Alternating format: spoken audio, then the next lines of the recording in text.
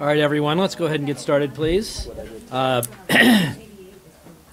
we could get the meeting to come to order. Ms. Goodell, could you call the roll, please? Yeah, Mr. Anderson? Here. Mr. Castillo? Here. Ms. Gill? Here. Ms. Litton? Here. Mr. Reitinger? Here. Ms. Russell? Here. Thank you. Please join me in the Pledge of Allegiance.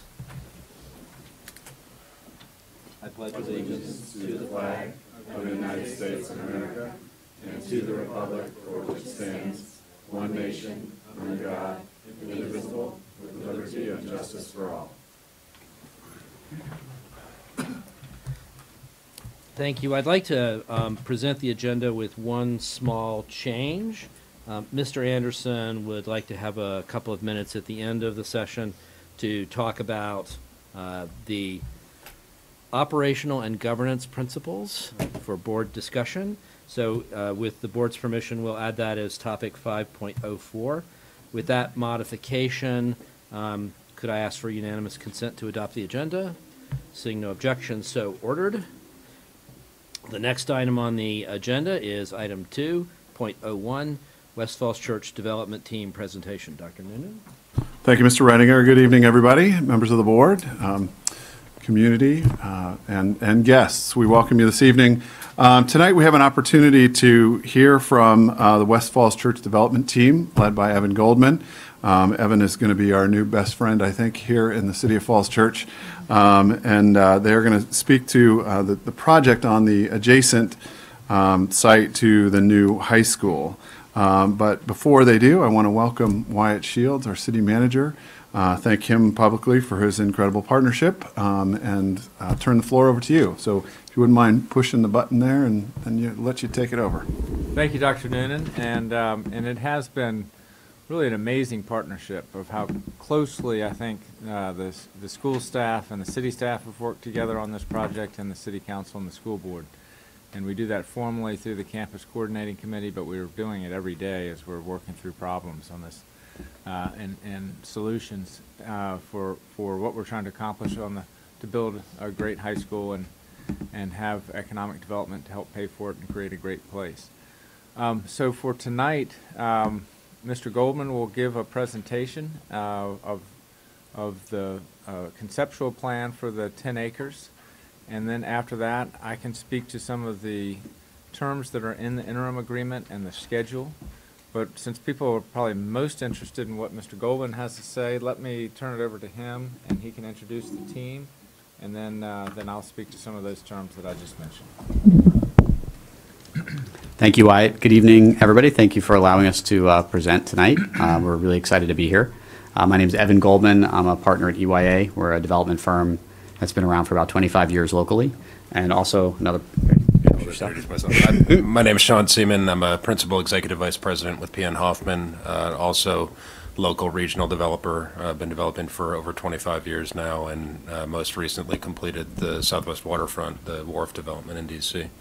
And we're taking on the multifamily, the hotel, the office in sort of a joint development scenario with Regency Partners, who I don't think there's somebody here tonight, but Regency Partners is our retail partner on the job. Yeah, and so even though you might see me at some evening presentations, you might see Sean. We're working everything on this collectively, the two of us as well as our partner Raphael and the Regency team.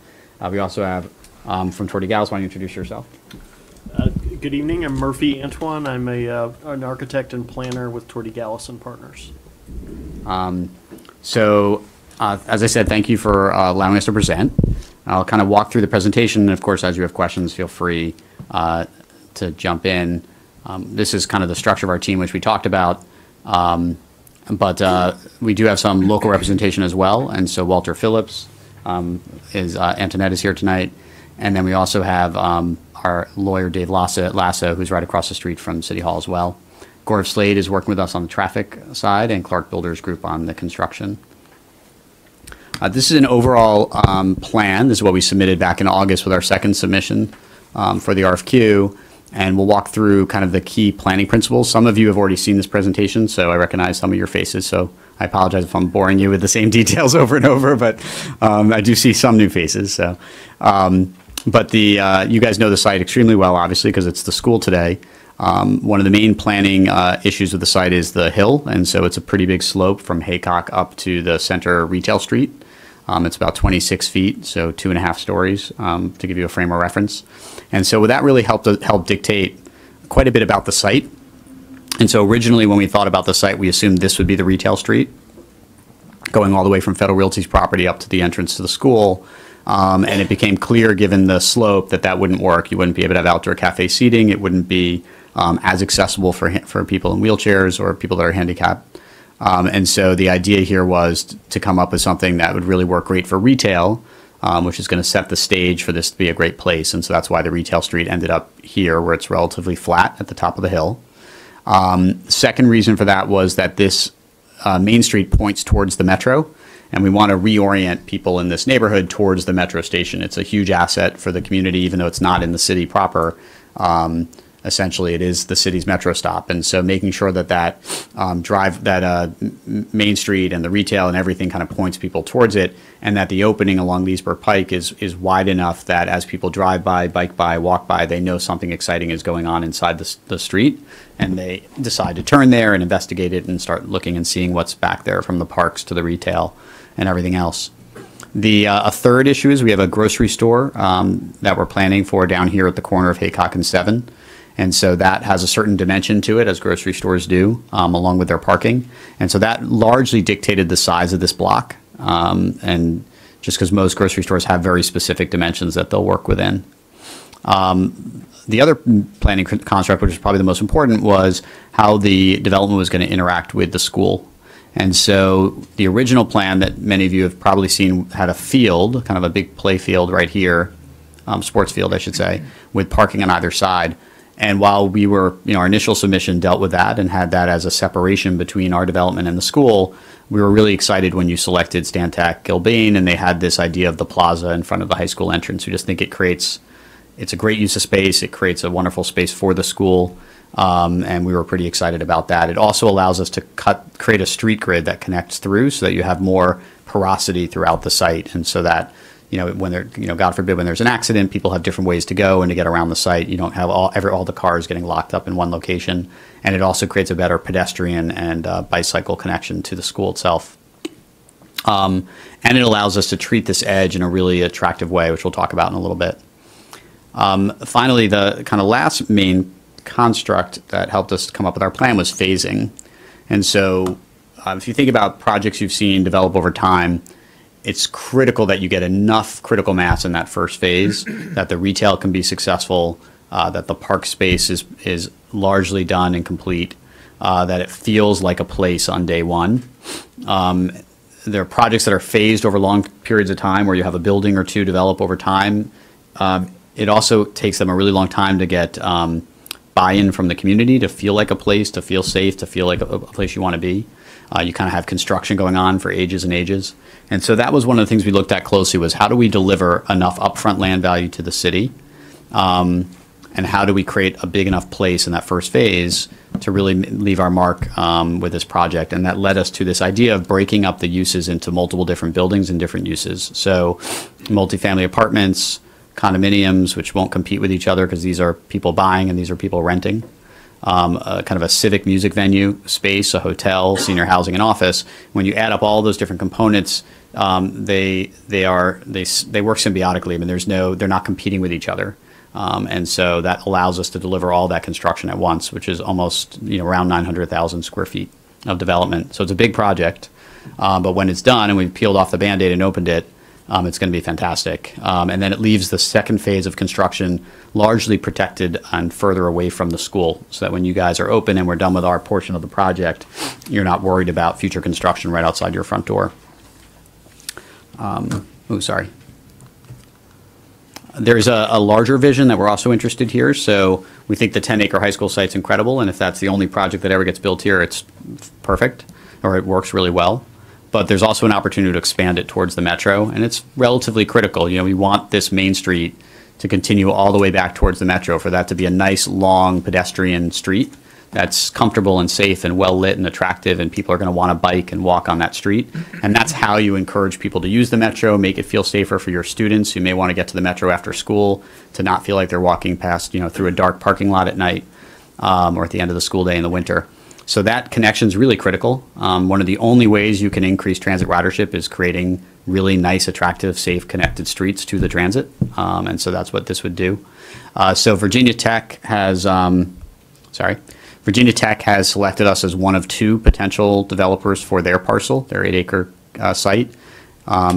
Their goal, from what we've heard, is that they want to stay there with an academic building and potentially expand. And so what we've been responding to as part of our response to them was a student and faculty housing building, and then 3 academic buildings around a quad with an innovation center as well. And we've talked to Superintendent Noonan about that concept and figuring out ways that the collaboration between the high school and the university can actually be expanded, not just continue the way they are, but even expanded. And so we are resubmitting to Virginia Tech in January, and hope to hear sometime in the next year or 6 months or so what their thoughts are. Whether it's us or not, the key here would be making sure that this street gets pushed all the way through. You don't want people to have to feel like they need to walk all the way around that site in order to get to the metro. That's a pretty big barrier, but we're optimistic that something will happen. The last piece of the puzzle is WMATA, who has filed a comprehensive plan amendment with Fairfax County, and they are closely following this whole process. So once again, we are certainly interested in redeveloping that site. We hope to be the developer that they ultimately select. But if we're not, just the redevelopment of that site in general will be really critical to the overall neighborhood.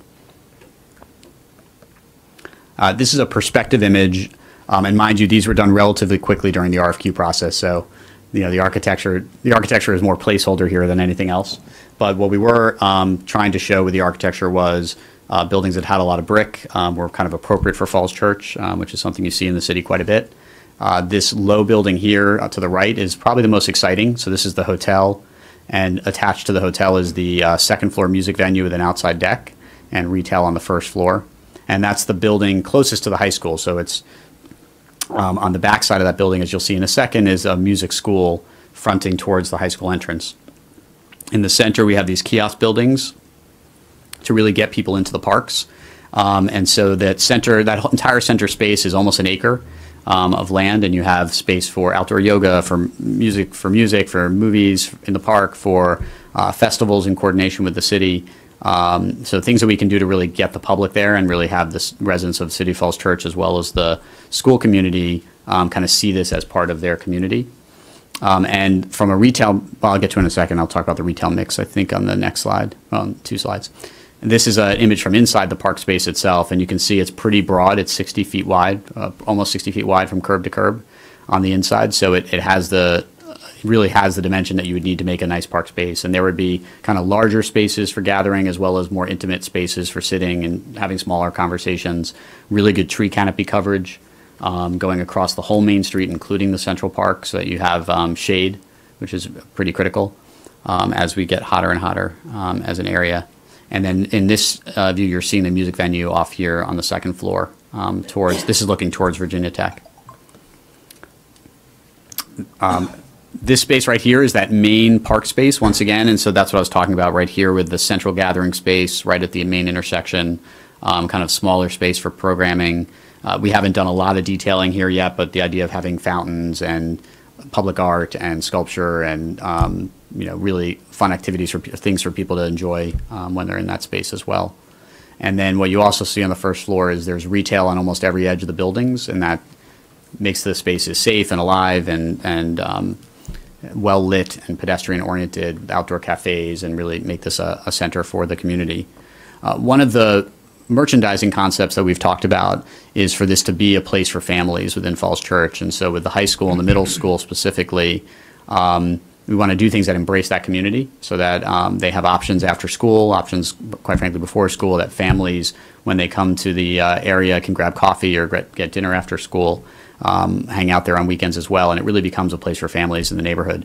And so this is that music venue space right here. On the ground floor on the back side, the idea is to have a music school that would be in coordination with the music venue upstairs, and then would have the ability to work with the high school as well. And what's nice about that is that it fronts the backside of your high school plaza, and it creates this opportunity for that plaza to engage in music in some way, whether it's weekend classes or after school classes and the windows are open or people are out in the park playing music in some way, it really could activate that space when you guys aren't using it for school functions. And music could become a theme of that area, especially given the programs at George Mason. Likewise, that can also play on the Main Street as well with the music venue upstairs. If you've been to the Wharf, you guys program kind of music in so many different ways there, and it's a critical way to bring people together and create an exciting place. And there'll be kind of other retail opportunities throughout that are oriented towards students in that way. This is I don't know how critical this is, but this is we've been just furthering the idea of the plan a little bit and playing around with blocking diagrams. And so this is the next iteration of that. The one thing that really that I wanted to show, and the reason I brought this slide, was this idea of potentially screening the garage with some building, with senior housing, and having that be so that garage face is not open if you guys ultimately choose to have a garage there. And so that's what that could look like. And then speaking of the garage, there's this idea, obviously, if the school board ultimately decides not to do an above grade parking shared deck there, the parking would be below grade. But if it is above grade, we think there's ways to make it attractive to do art on the buildings. And one of the ideas there would be to actually work with the school's arts community in order to figure out what that's going to feel like and look like, and actually have student art be part of that. And so whether it's murals on canvas, or it's murals on ceramic, or it's art on the buildings proper, or it's an annual event where graduates or students in the high school actually come up with a design for the year and make their mark on that building, it creates an opportunity to kind of have living art from the school actually out there on display for everyone to see, which is just kind of an interesting idea. It's something that some other schools, one of my daughter's school actually does an annual, the whole class gets together and comes up with ideas for a ceramic mural, and then they add on to this continuous living mural every year, and it's based upon the themes of what happened in the world that year. And they come up with kind of what it's going to look like. That's always done in ceramic and attached to a concrete wall, but it could be multiple different ways, and we want to work with the school community to come up with that what that idea might want to be. This is similar concept, but these are banners versus art on the building itself. And then we took some liberties. So Torty Gallus drew this idea of how do you market the actual school or have the school be part of that, and so you can obviously see the Mustang fronting towards the high school plaza. And that's representational. It can be, obviously, we work with your community to figure out what the right design is, but then similar with the middle school, one of the things that we've heard just in the few sessions we've done with the public is this goal of making sure the middle school and high school have their own identity and that they're still strong identities. And so to the extent we can figure out ways to have the garage play into that so that one doesn't kind of overwhelm the other, but then also give you an opportunity along 7 to really make sure everyone knows this is where the school entrance or the school campus entrance is. And so that might be something that's shared between both the middle school and high school from a design perspective. So there's a really fun opportunity here to work collectively on, what this wants to be and how it wants to look and feel and how it integrates with the school. And then finally, I'll close on these last few slides. What are both P.N. Hoffman and EYA, our expertise, a lot of it is around placemaking. And so the Wharf is phenomenal. Before I was at EYA, I worked on a project called Pike and Rose up on Rockville Pike for about 8 years. And both of those are known for kind of a high level of kind of visual beauty, beautiful landscaping and sculpture and art, and then also for having events that bring people together. And so it's not really worth creating a space unless you're going to have people in that space. And so, and that's how you activate it. That's how people remember it and they keep coming back.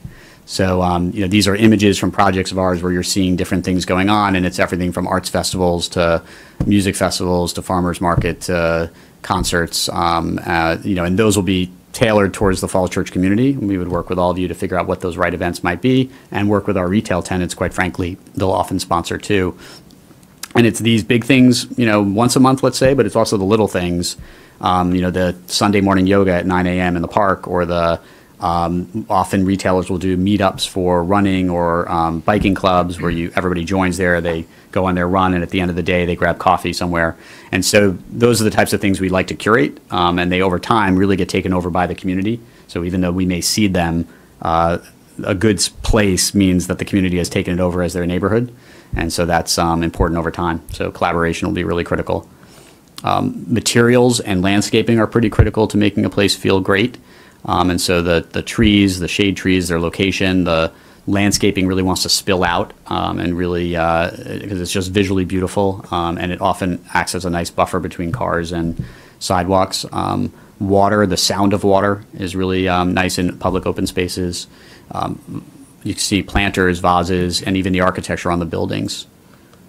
And then sculptural elements, that middle image on the bottom those are spitting birds, and that's based on the history of Montgomery County and the birding culture there, the fact that the Grosvenor family founded the Audubon Society there.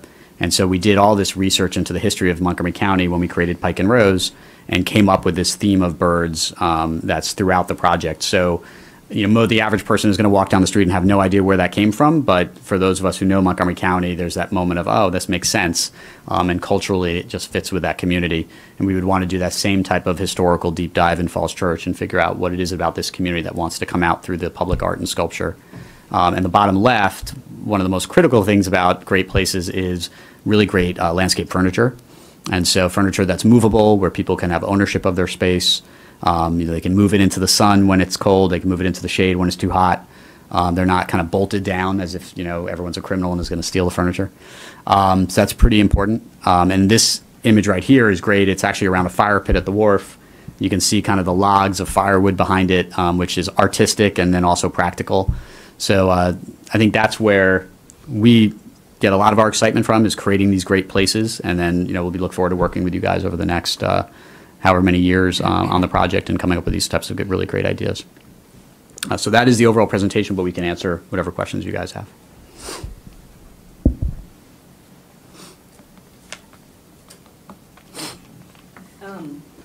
So I have a question, and I know a lot of this has not been figured out, but kind of about traffic. In the rendering, it looks like traffic would be able to drive basically onto school property and that kind of road in front of the school. Okay.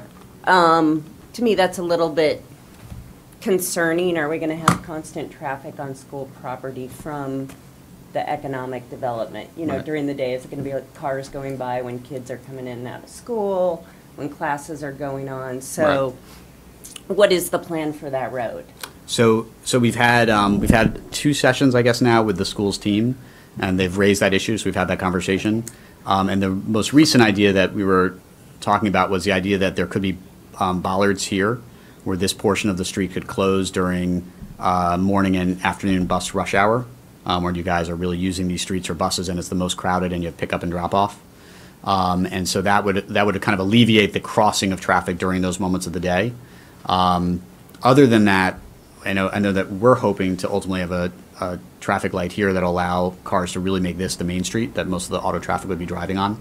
And our garage entrances are off of 7, off of right here, and off of here. So, there wouldn't be a reason why people would be going here unless there's an accident or there's some sort of issue and cars need to be rerouted. So there's pros and cons. And I think this street can be designed in a way that makes sure that cars are behaving and driving slowly. But the more you restrict traffic, the more you get traffic.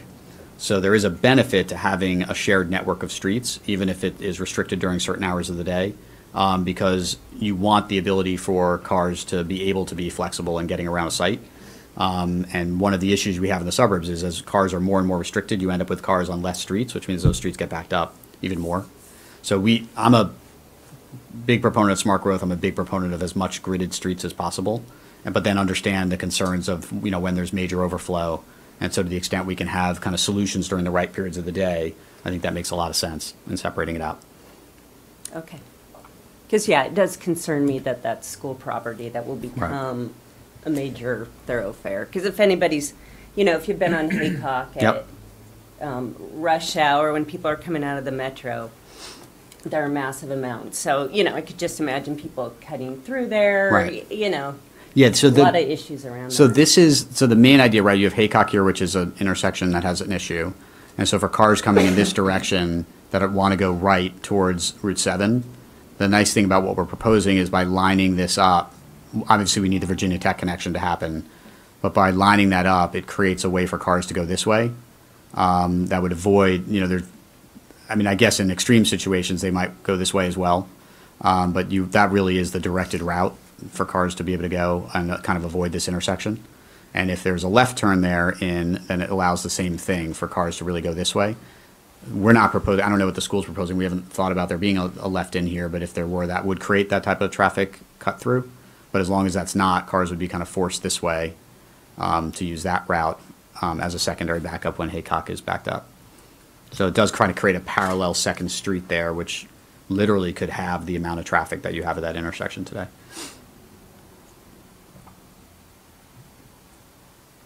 I'll ask a quick question while we're talking about traffic. So one of the concerns that comes to mind when I look at this is the Mosaic, which is a grid of streets with a huge number of pedestrians and a lot of four-way stops.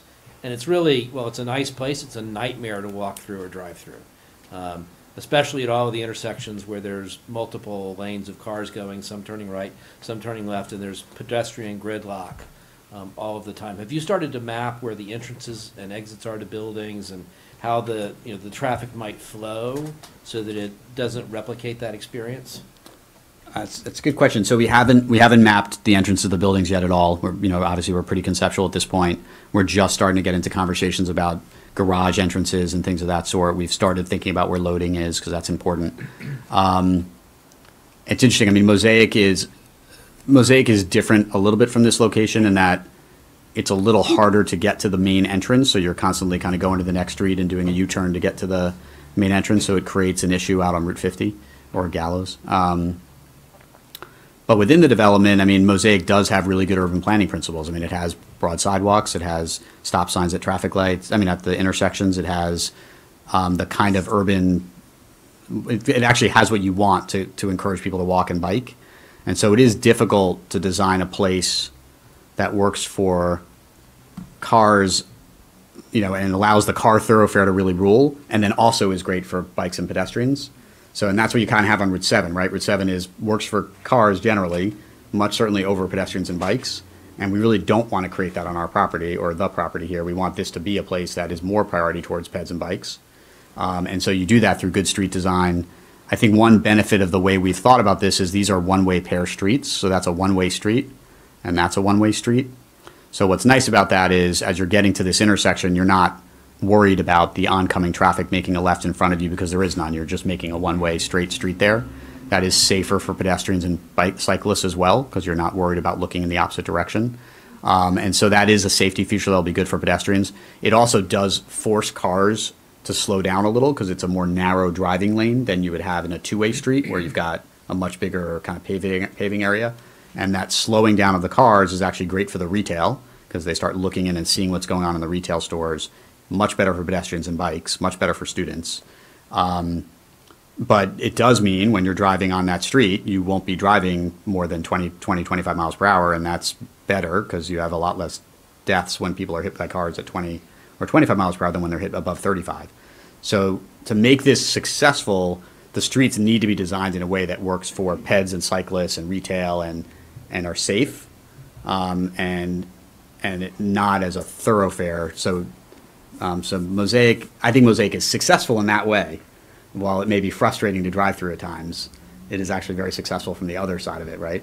I mean, that's kind of what they're going for. I think one point that I'd add, and something that we observed at the wharf, is because we actually introduced vehicular traffic right on the water's edge, right. Which we did. We went into that knowingly to try to create an environment where pedestrians felt comfortable walking out in the middle of traffic, but you could still do valet drop-off and things like that. So we have a little bit of experience of the interaction between pedestrian and vehicle. It's been pretty successful so far because it slows the cars down. But the one principle that we looked to was to create entrances to the parking garages for the people that were coming to the wharf that were going to park their car and then get out and enjoy the pedestrian environment, to have the parking garages as close to Main Avenue as possible, right. And have them well signed. And I think the signage, so that people know, Merrifield, I think my experience there at Mosaic is just, it's difficult. I mean, the parking garage is a bit dysfunctional, and it seems like most of the people at that main intersection are looking for parking, hoping that they can snag an on-street parking spot. So I think one thing we'll look at is parking entrances, convenient parking, so that if you're driving there, you can get into the garage quickly and people know where the parking is, and that they're not afraid that, it's going to be hard to get in and out of the garage, but it's actually convenient, and that's probably where you want to park when you're there. So, if I could add as well, that they're also, that those entrances and those garages are towards the front of the project, So in the plan, you'll see the concentration of the garages and the parking is on Route 7. So the idea is really to get people in, to get them parked, and then they're walking so that it's not a lot of driving in. So when they have access to the garages closer to up front, that facilitates it. And also putting one on the right side and one on the left side is intended to reduce the back and forth. So you pick the one, you go to the big one when you're going to the grocery store, you go to the other one when you're parking and walking up and down the retail, but get people there, get them out of their cars, and then they're walking. So while we're talking about that, I'll just ask one more question. When you went through the plan, you talked a lot about the connection to the metro, which makes eminent sense. But one of the things that at least I'm concerned about is the connection to the city going this way. Now, it's less immediate because the federated site is not immediately up for development. Right. But that's where a lot of our kids are going to be coming from, especially if they're walkers or bikers. And I wonder if you started to think about not only how this site can be designed, or maybe this is a question for Wyatt, but how we can continue a question of making the transit essentially from the bike path to this site safer for bikers and cyclists and more pedestrian and retail friendly, to be frank. Agreed. Do you want to handle the planning? Yeah, go for it. Yeah, the connections to the WNOD trail, the connections for bicyclists to get to the school. It's one thing to plan it on the site, but we need to get them there safely. We do have a bicycle master plan, and it actually has bicycle traffic going through the federal property, but we've got a lot of work to do to make that be a practical option. We do have the NVTA grant, and that is really geared towards doing those types of improvements. So we have a problem, we have some money to help try to solve it, but we need to do a lot of work together to have good solutions.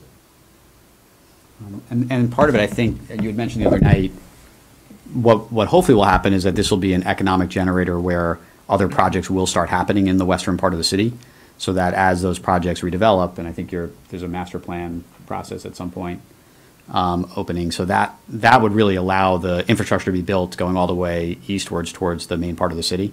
And that may take a longer period of time, obviously, but as long as the plan is correct and has the right street section and the right locations for everything, that will happen over time. And then on our site, what we're doing is the lanes going north-south have bike lanes in the shoulder. So there's bike lanes on that main street. And then and we've been kind of talking with the schools, quite frankly, about bike lanes on either School Road or on that center road, but there would be bike lanes east-west as well. So once you get to our property, you'll have good access to the schools by bike. And then I think over time, you'll get the fill-in all the way to the trail. Any board members? Castillo? Thank you, Mr. Chair. Is there going to be any on-street parking here? So, Yeah, so all those streets have, you can see some of the cars kind of parked there, but all the streets have on-street parking on them. I think it's about 50 or 60 parking spaces on grade, and then the rest are in the garages. And with respect to public transportation, do you plan for bus access? Will buses be transiting this site? So we haven't, we probably need to get smarter on that. That question actually came up last night too, and we haven't gotten into the details yet to understand what the bus routes are and how they play. But to the extent there's a bus route on 7 that's right in front of the site, that actually would be great. And there is bike share as well, which is important too. And we'll have plenty of bike storage for our own tenants and occupants of the buildings. But yeah, we should probably get more up to speed on that. We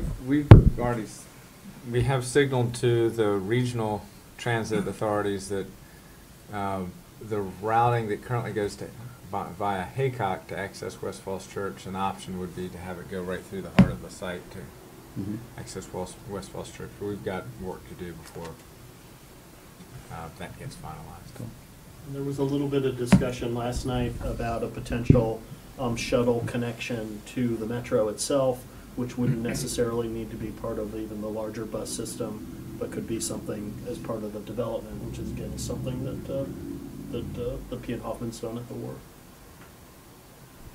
So on the transportation issue, actually a serious question. How will scooters fit into this I know. site? It's so funny. It's like I don't know yet because I haven't done a project since scooters have become a thing. It's such a new phenomenon over the last year or so that it's especially the electric scooters, that it's becoming this huge debate because people don't know exactly what to do with them. Have you had experience at the wharf yet on that? We have them at the wharf. I don't know that we have a solution yet. I think the obvious problem is that they just get left, discarded, not parked properly and all over the site. I haven't really noticed a problem with it. I mean, I think the more transit opportunities and ways to get people to the site, the better. And I think one of the things we'll have to look at is proper places for bicycles to park, whether it's bike share or, people's personal bikes, and then also, having, maybe it's a scooter parking site where you just identify, a 10 by 10 area where scooters are supposed to be parked on the site. Right in the middle of the park. Just kidding. Well, yeah, and then curves serious. and, Yeah. those little wheels don't take bumps Sure. too well. Well, I mean, everything will be ADA accessible, so, I mean, we'll have ramps at every intersection. I don't think that'll be a problem, but I don't even know what the rules are in Fairfax County or the city as far as scooters being on sidewalks versus streets. I know in the district you have to actually ride them on the street or in a bicycle lane, so. Yeah, are you a scooter? You look like you have experience, or from what you No, He has an opinion. I looked at better minds than mine to sort that out. Yeah, But is one there- last. I'm sorry, go for it. One last question. How does that yellow, and I assume that yellow really extends to the condo and office, how does that map to the division of the parcels, and how would that map to the subdivision in terms of 80-10, 70-30? We've got to really kind of work that out, and I think we'll have a discussion later on this as well. So I don't know the answer to that question yet, but we'll work through a couple of options, specifically to how the shared parking is treated. But the yellow here is intended to show a phasing Yeah. diagram. So this is more about what gets built in the first phase than necessarily the property line. And there is some correspondence, but it's not That's a right. one-for-one on this diagram. Okay, and then just one last thing. Could you talk a little bit about option B? Option B. The not- Oh, Phase. yeah. The not shared parking garage? What would Yeah. that look like? So essentially, if this goes back to being the surface parking lot, the office and senior housing spaces would go below these buildings, underground, and this garage would get a little bigger to handle the additional retail parking, and that retail parking would go over here. But there's a few reasons why we propose this. I mean, number one, obviously, it's less expensive to build above grade parking, so we can afford to pay the city a little more money for the school. But secondly, whether surface parking is the best use of land is a question. The ability to do some sort of marketing and graphics on the building is interesting. And then it creates this great opportunity for the school to have overflow parking right next to the school. And so you have your 187 parking spaces in that garage that would be dedicated to the school. But on your overflow nights, when you have a ton of parking, you have a huge 800 space garage there that people can park in and get to the school right across the street. And then lastly, we don't know where cars are going and whether everyone's going to own a car in the future or self-driving cars are going to become a bigger place in what we do 10, 15 years from now. So by doing this, it's a fairly inexpensive temporary solution for parking. And in 15 years, 20 years, depending on how we're all getting around, there's the opportunity to take that down and build something there. If that parking is below grade, we've spent millions and millions of dollars building below grade parking, which becomes obsolete, and there's almost no use for that space below grade if you're not parking tons of cars there. So there's kind of future-proofing benefits as well that, believe it or not, are being thought of in the development industry now. Of we don't really know where parking's going 10 years from now. What about air rights on that? I mean, doing a Ballston on that parking garage, would that be? Yeah, so that question came up also at the Planning Commission. So there's a few options here. So that's a precast parking deck, which means it's not poured in place concrete. It's like members that come in and get dropped in place. So structurally, it's not intended to have much or of anything on the roof or built above it. The Ballston solution was a poured in place concrete deck, so that that's real structure, which is why they could build the hockey rink above it.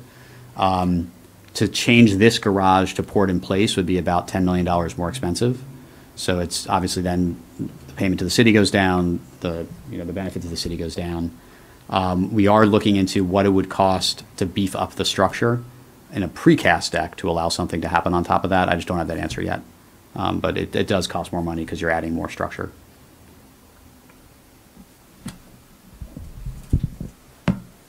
Other questions from board members?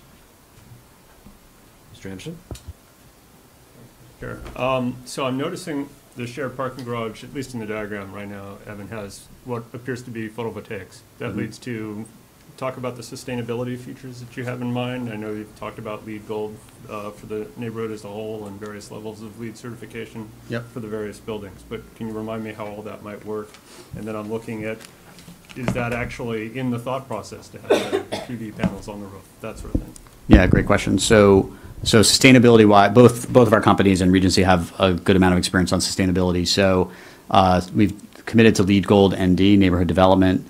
We've committed to LEED Gold for a number of the buildings on the site.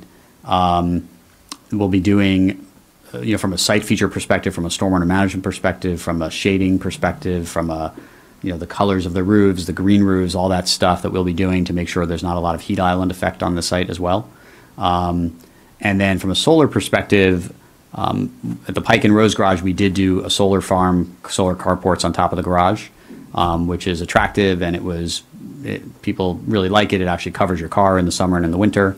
There are state credits in Maryland that allow that to happen, and so we haven't done enough yet of research here to look into what it would be involved to do that here, but we'd like to do it if we can.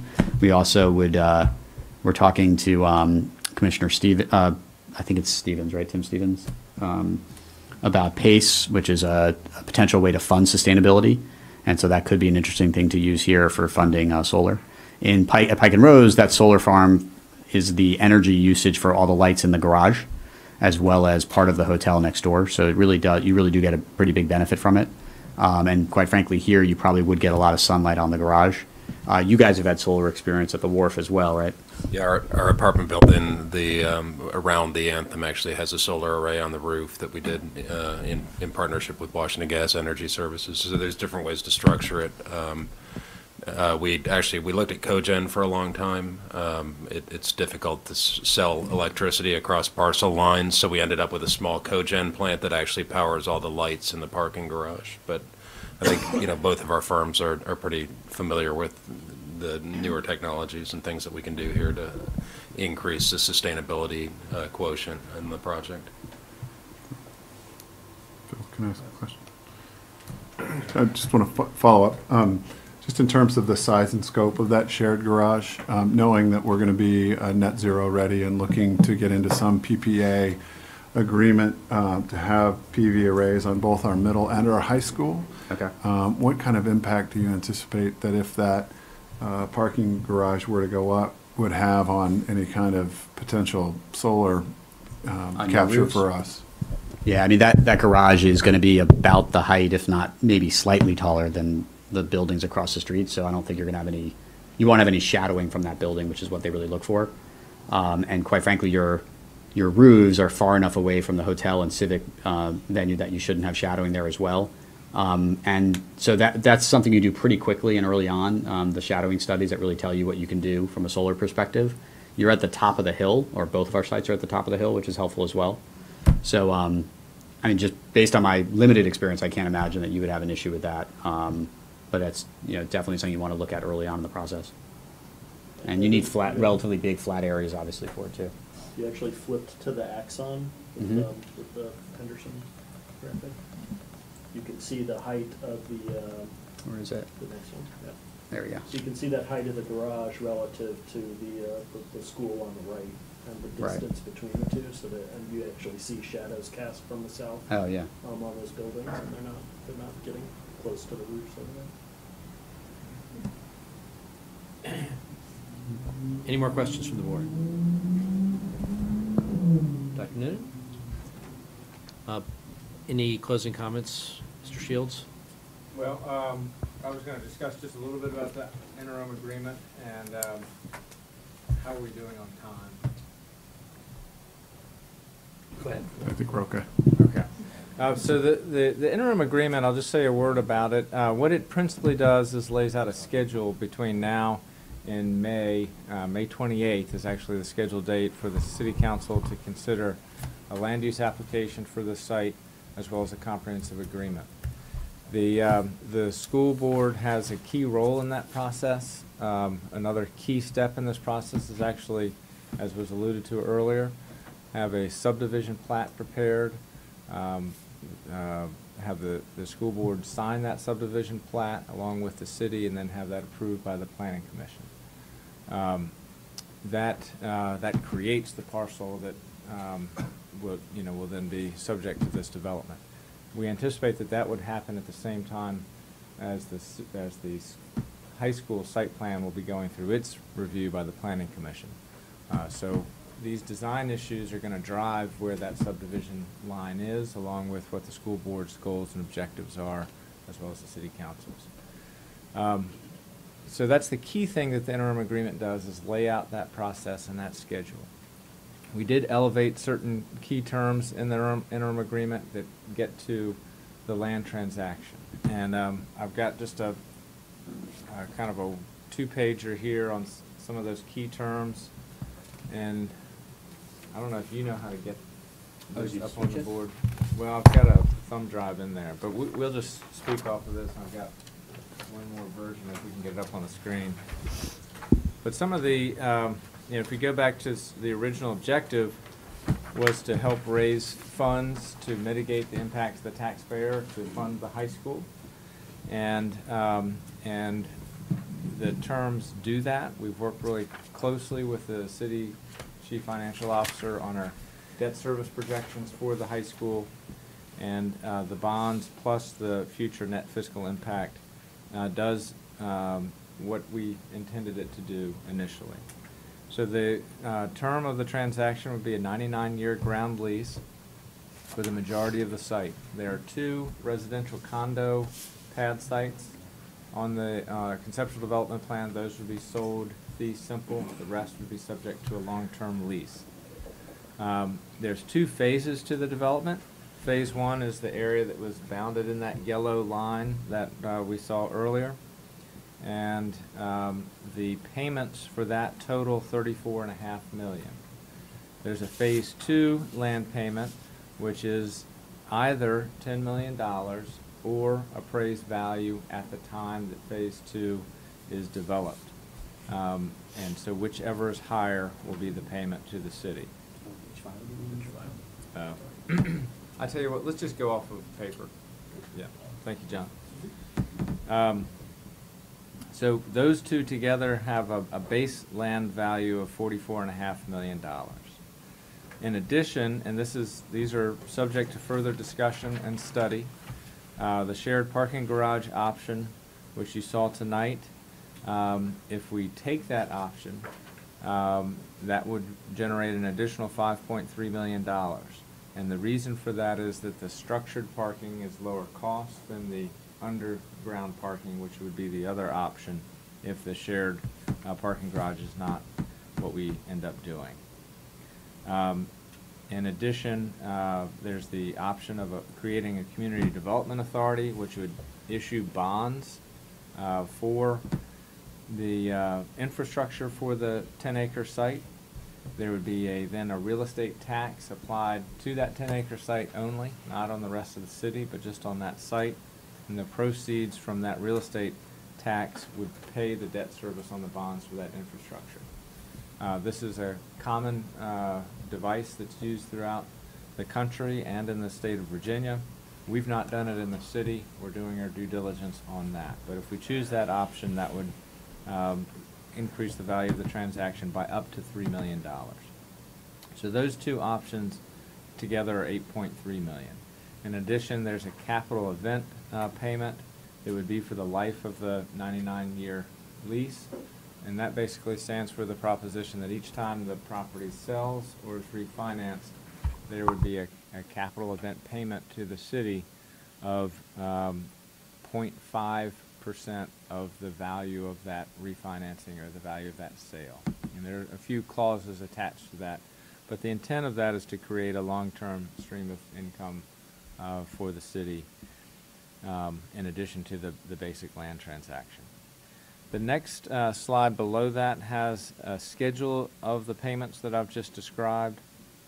And so the first payment for the Phase 1 land payments would be $6.5 million, and that would be payable upon execution of the comprehensive agreement in May 2019. And that was a key term in our RFP. It's been difficult for the private sector to meet that term. There's no question about it. There's a cost to that, but it was important to have a really powerful equity payment up front, as well as cash for the city, so that we could meet debt service for the first 2 years of the bond that we'll be issuing. Then there'll be a stream of 4 payments of $7 million each that would start in 2021 once the high school is completed, the old high school is vacated, and the land is physically conveyed to the development team. So those begin in 2021 and go through 2024.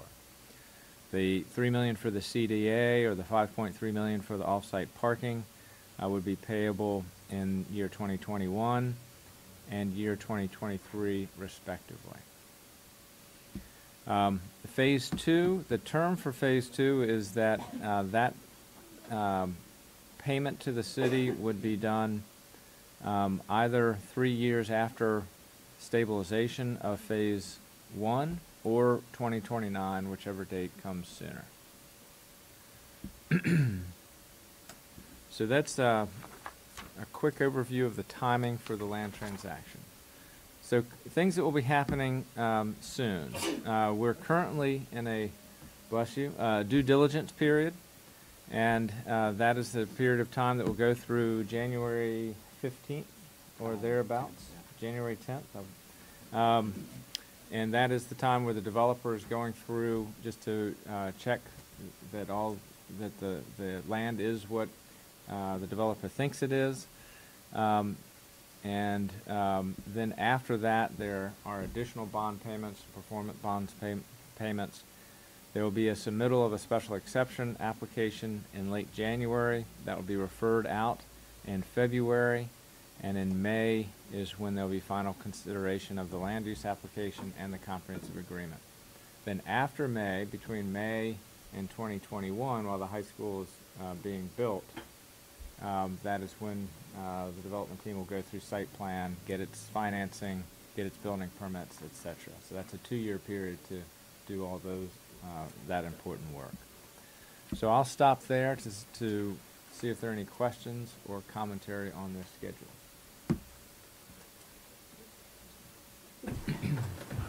Okay. So quick question.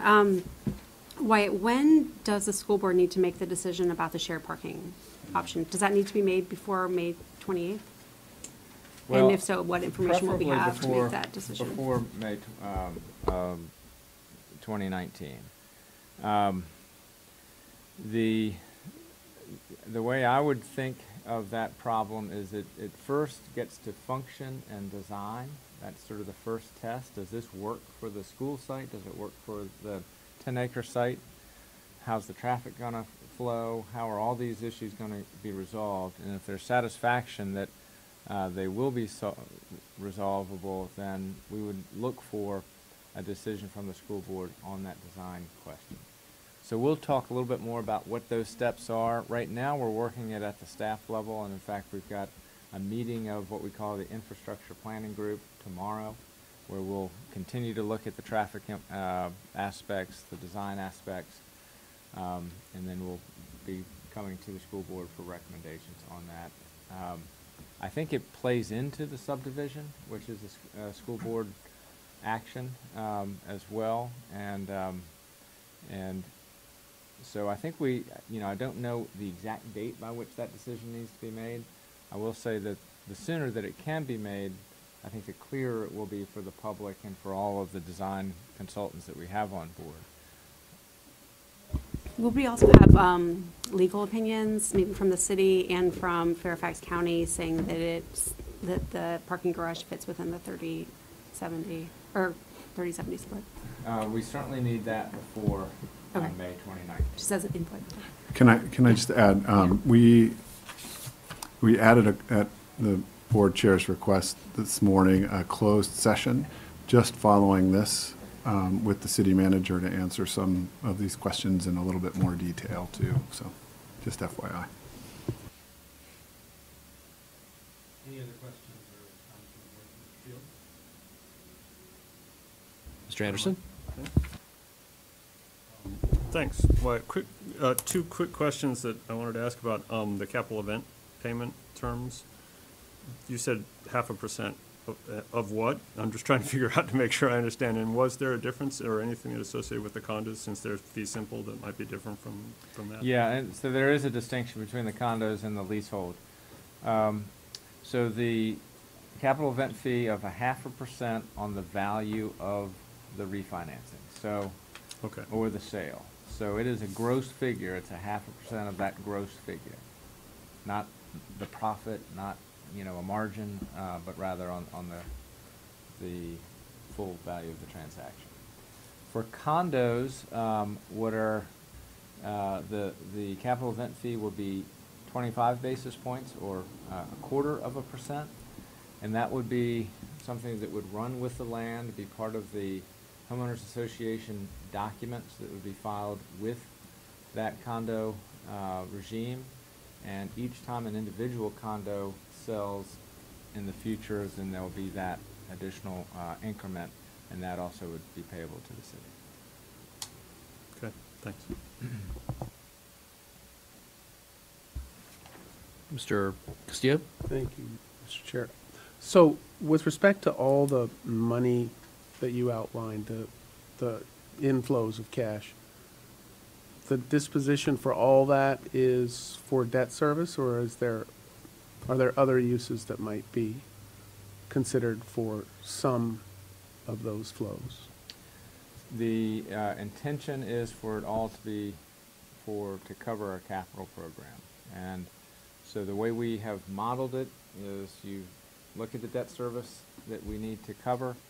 We would use these proceeds as capital reserves, and we would draw down those capital reserves to pay debt service. So this cash will sit here in an account, and we will draw down that cash to pay our annual debt service. Ultimately, the net fiscal impact of the project, that's going to take longer to come online, but that should eventually, once the cash is gone, then the net fiscal impact of the project then takes the place of that cash, and the taxpayer is thereby, the impact of the bond is not as expensive for the taxpayer. The council has already set aside pennies on the tax rate to build the capital reserves now. So with this, and that was done per the capital plan. So with that plan, there should not be additional pennies on the tax rate required for the capital plan.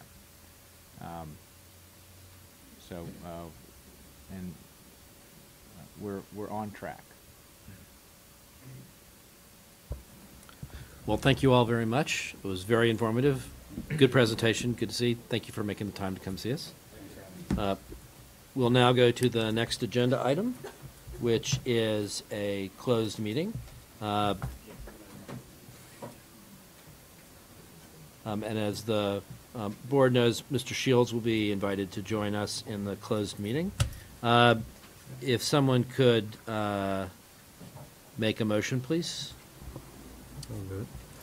Mr. Chair, pursuant to the Virginia Freedom of Information Act, I move that the board convene a closed meeting for the following purpose: to discuss or consider the identified subject matter, real property under Section 2.2-3711A3, in particular, disposition of publicly held real property where discussion in an open meeting would adversely affect the bargaining position or negotiating strategy. Thank you, Mr. Thank you, Mr. Castillo. Ms. Goodall, could you call the roll, please? Mr. Anderson? Yes. Mr. Castillo? Aye. Ms. Gill? Aye. Ms. Litton? Aye. Mr. Reitinger? Yes. And Ms. Yes. Thank you. We are now in closed session. Any?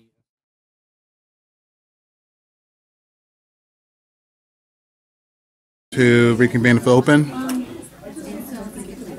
Mr. Anderson. So moved. A second. Second. All right. All in favor? Aye. Thank you. And if someone could certify the closed meeting. Mr. Chairman, whereas the Falls Church City Public School Board has convened a closed meeting on this date pursuant to the affirmative recorded vote and in accordance with the provisions of the Virginia Freedom of Information Act, and whereas Section 2.23711B of the Code of Virginia requires a certification by the school board that such closed meeting was conducted in conformity with Virginia law. Now therefore be it resolved that the Falls Church Public School Board hereby certifies that, to the best of each member's knowledge, only public business matters lawfully exempted from open meeting requirements by Virginia law were discussed in the closed meeting to which the certification applies, and 2, only such public business matters as were identified in the motion convening the closed meeting were heard, discussed, or considered. Thank you, Ms. Ranger. Is there a second? Second. Thank you, Mr. Castillo. Ms. Goodell? Mr. Anderson? Yes. Mr. Castillo? Yeah, Ms. Gill? Ms. Litton? Mr. Reitinger? Yes. Ms. Russell? Yes. And Mr. Webb? Yes. Thank you. Yeah. All right. Thank you very much. We're going to move on to the work session in 5.01, Principles, Goals, and Action Plans. Thank you, Mr. Chair. I'd like to invite up to the table our esteemed leaders of our schools. We've got Rachel Hamburger from Jesse Thackeray Preschool. We've got Tim Kasich from Mount Daniel Elementary. We've got Paul Swanson from Thomas Jefferson, Valerie Hardy from Mary Ellen Henderson, and Matt Hills from the high school.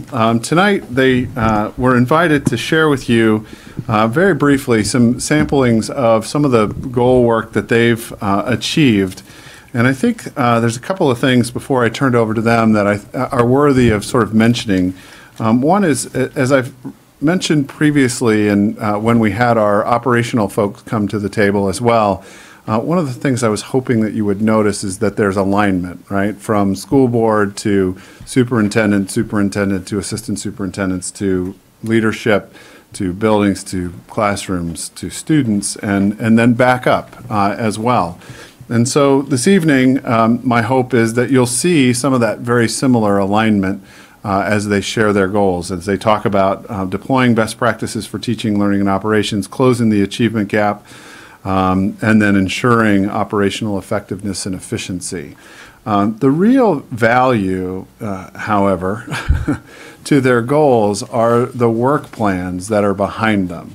And while these are words on paper that may leave you wondering, well, what does this mean? Or how does this actually work? One piece that I think is extraordinarily valuable is seeing the work plans that go behind it. And tonight what you'll hear is while they've developed these goals, they have developed some pretty significant work plans that were products of not these folks at the table, but the folks that they worked with in their schools. So for the first time in a while, our schools developed action plans, and they were our instructional teams at each of the schools that were doing that work. So I don't want to take too much of their thunder, but I do want to make sure that you understand as a board that what you're seeing tonight is really an outcome of a broad group of people at each of the schools developing these work plans that represent just a few words on a page, if that makes any sense. So with that, Mr. Chair, I'd like to turn it over, and we are going to go from youngest to oldest today, Ms. Hamburger. So we'd like to welcome Rachel Hamburger, our esteemed leader at Jesse Thackeray Preschool, to talk a little bit about what she's been working on. So we met with the professional staff at JTP and looked at the placemat and the division goals, and then decided how that would sort of align with our goals for the school. There were some, the focus at JTP has often been on the special ed kids, so we looked at the ELL kids, for example, for our second goal for closing achievement gaps. And we also needed a process for behavior concerns for our typical kids and how we were going to follow that process, so that we pulled in the MTSS piece and looked at the resources we have in the division, which has been really a helpful thing, and we are really working with the resources within the division.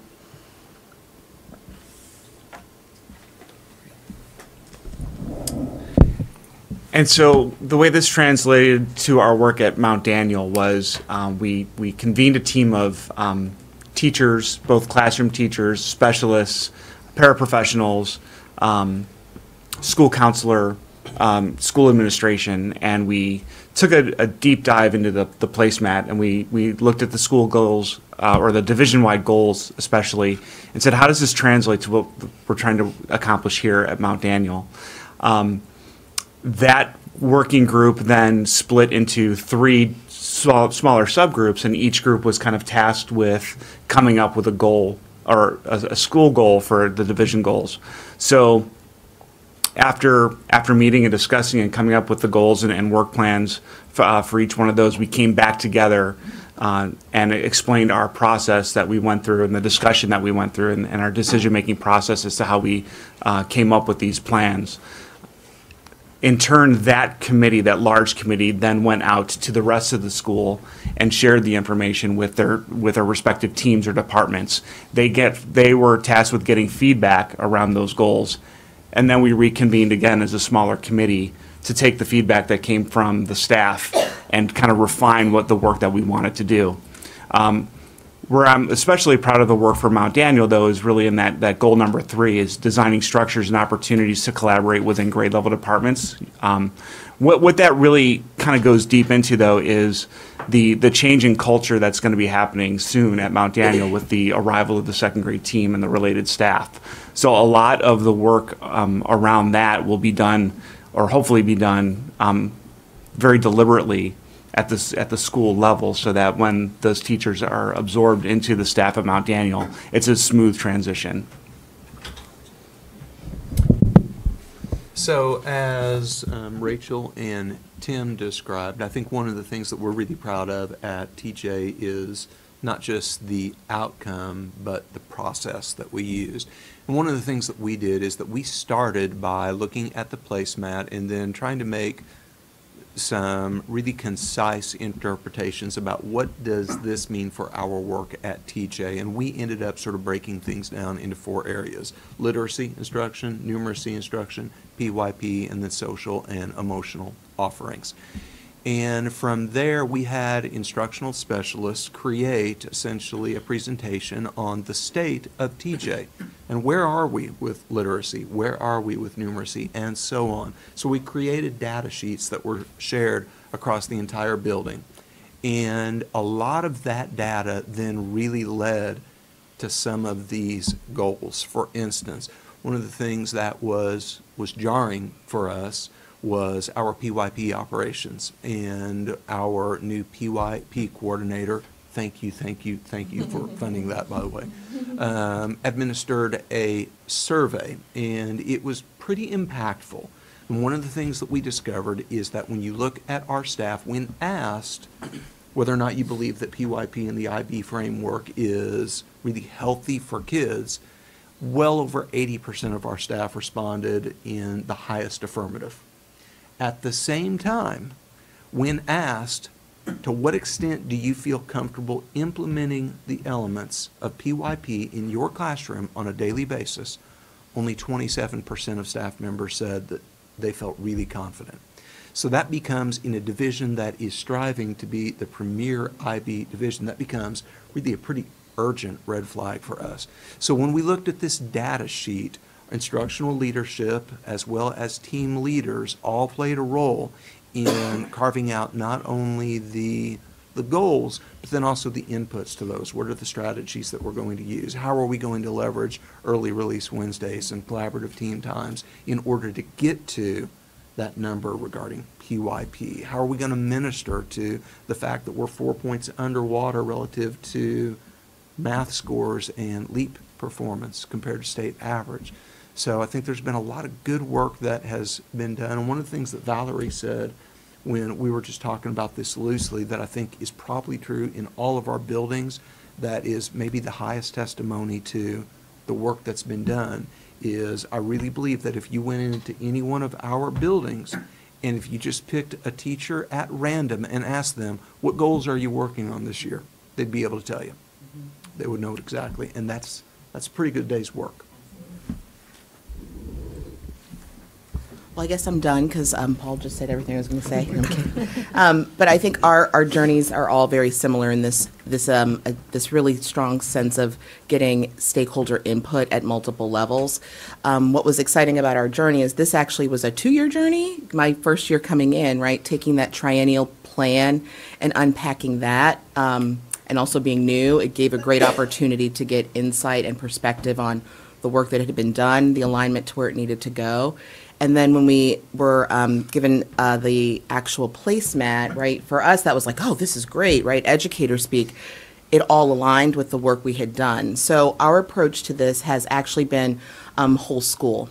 So we used faculty meetings throughout the year to get everyone's input. So it wasn't just a leadership team, it was everyone.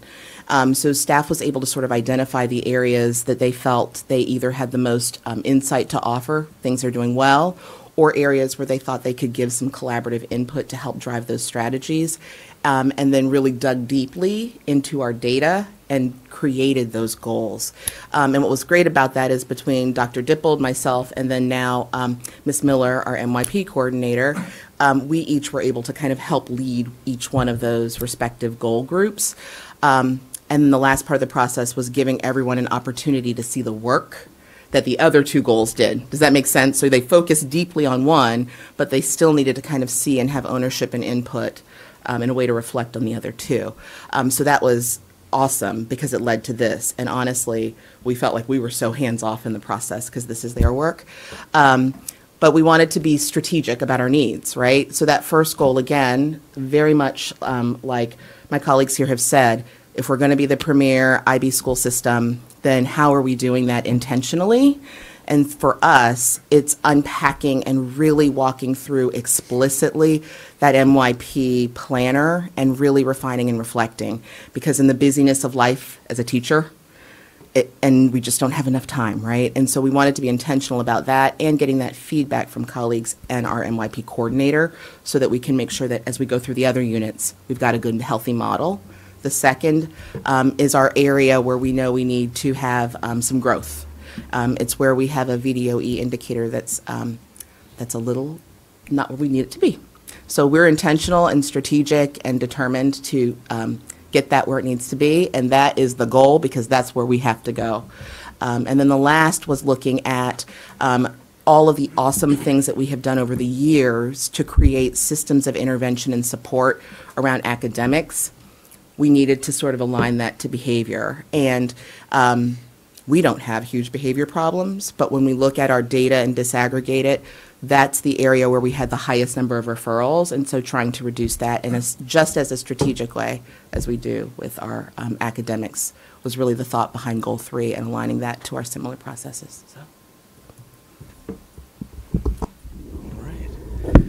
So as my colleagues just described, really one of the most powerful components is the pre-K through 12 alignment piece and the connections that exist.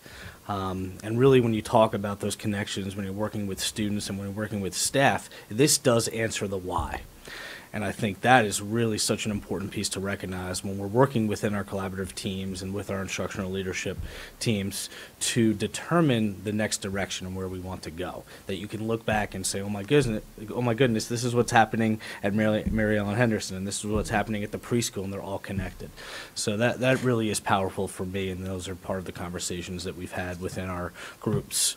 One of the things we really wanted to focus on at George Mason is, we talk about empowering our teachers and our faculty all the time. What does that mean? What does that look like? And here was an opportunity, instead of telling them what our goals were, for them to work within their particular collaborative teams. And we kind of used a backwards design. So we have this instructional placemat as our framework. And we used it accordingly to guide them. But what we did was we asked our teachers to work within their departments. To really come up with what they believe is their work and a common goal. And then from there, at the high school, we have a structure where we have discipline-based teams. So let's say our English department met, they came up with one goal, and then the English 9 team, they came up with another goal. And from there, we took all of that data, and we as an instructional leadership team decided what our school-wide goals were going to be.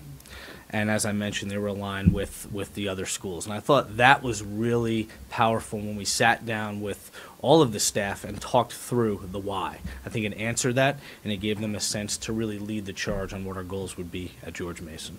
And I think that was the ultimate goal.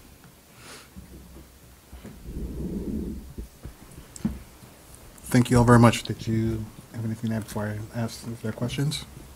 Are there any questions for our very great group of panelists here tonight from our schools?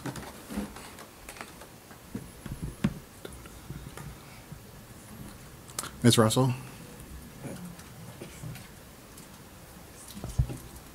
So I just first of all, I want to say thank you. And this is fantastic, and I think it really clearly outlines what everyone's working on. And I think it definitely ties all the schools together, so I think that's wonderful. But I guess the one question I had was for Mr. Swanson with regard to your first goal and the 90% of teachers feeling more comfortable. And I was just curious, like, why not 100%? Because if I feel completely uncomfortable and I even move that needle like 1%, I would think that's more comfortable. And so I'm just curious. Yeah, we actually talked about that. And I think there's two things. First of all, I think even among the instructional leadership team, there was a little bit of hesitation in making a goal that surrounded how people feel. That just seems kind of hazy. But again, the reason for that is that when you look at only 27% of our staff, and I should probably talk about that a little bit, 27% of our staff reported feeling confident implementing the elements of PYP in their instruction on a daily basis. To go from 27 to 100% in 1 year is pretty ambitious. Even 90% may be a little ambitious. But I guess, that's the thing, is that there are two different measurements. So the one is more comfortable. And so I think there's a big difference between feeling more comfortable. I could feel like, the concept makes me want to just cry, and move to, like, I actually am willing to give it a shot. That's more comfortable versus, like, what you were measuring being, feeling confident. So I can understand, but it just seems like there are two different metrics from what you measured to what your goal is. Yeah. So the precise wording is comfortable, more comfortable. And the reason we took that exactly word for word from a survey that our PYP coordinator administered to TJ and Mount Daniel. Hence the wording. Other questions? Mr. Castillo? Thank you, Mr. Chair. Thank you all for coming out tonight. One question, with respect to other IB school divisions, have we had, or have you had any conversations with colleagues or peers there about what they're doing in some ways that could help us digest IB? And that'll be question one. I'll jump in on that. I know last year, Matt and I actually had an opportunity to go with Ms. High, and we took our previous MYP coordinator as well as a teacher with us to actually visit a different IB school so we could get some ideas around just how they're structured, looking at assessment, looking at how they're reporting with grading, just so we could start to get our heads around some of our next steps that were given as recommendations from our most recent evaluation, just sort of that planning ahead. And I think that was very insightful and helpful for the two of us.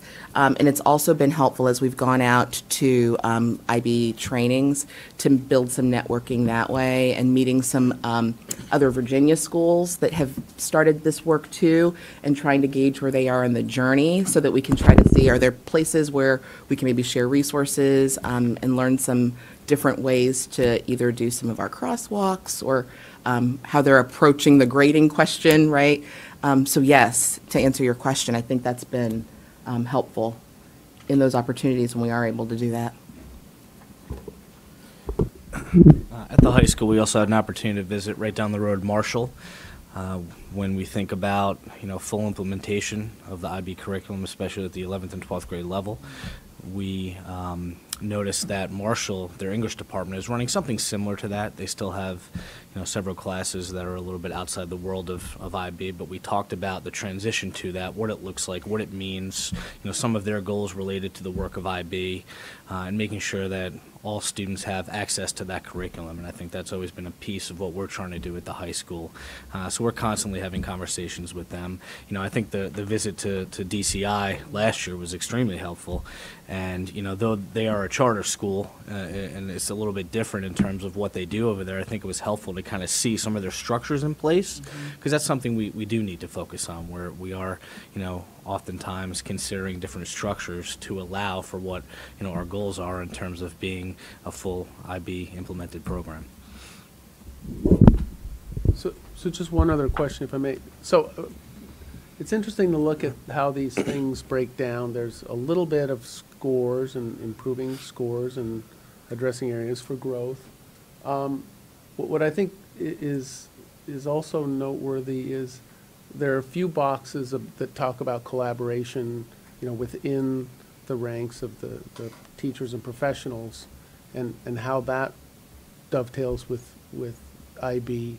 So so there's the teacher-student interaction, but then there's also the internal collaboration piece. And I was wondering if you could talk about how big a role the collaboration piece is in your goals and in the process going forward. So I'll start off with that one. That's a really good question. One of the things that we're always trying to do is find more time for teachers to collaborate and build opportunities for teachers to work together in structured ways so that they can look at the PYP units of study or the planners and make sure that they're being implemented correctly and that they have time to reflect on the learning afterward. One of the challenges, though, is, having a limited number of minutes in a day and so many things that we have to do. So I know for Mount Daniel, speaking for me and my staff, that is one of the things that we really wanted to be deliberate about in moving forward so that we can address our kind of division vision of being the premier IB division.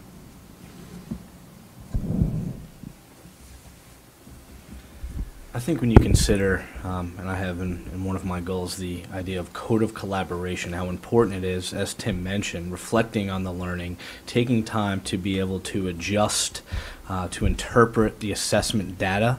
It's such an important piece to what our teachers are doing, especially at the high school level when you're talking about 4 or 5 teachers teaching the same subject area and using the MYP and the DP framework to make sure that the students are getting what they need out of every single assignment, every single assessment. And the reflection piece is huge. It takes a lot of time to break down what it is that they're going over, including the data, and I think providing them the adequate amount of time in order to do that is important and it's key. But I think that's why you see the reoccurring theme of collaboration across the board at all schools. And it's something that I think has really kind of transitioned us over the last few years in terms of it being a priority. We're going to make sure that we're aligned. We're not going to be working in our silos. We're going to be doing everything together to make sure that our students achieve.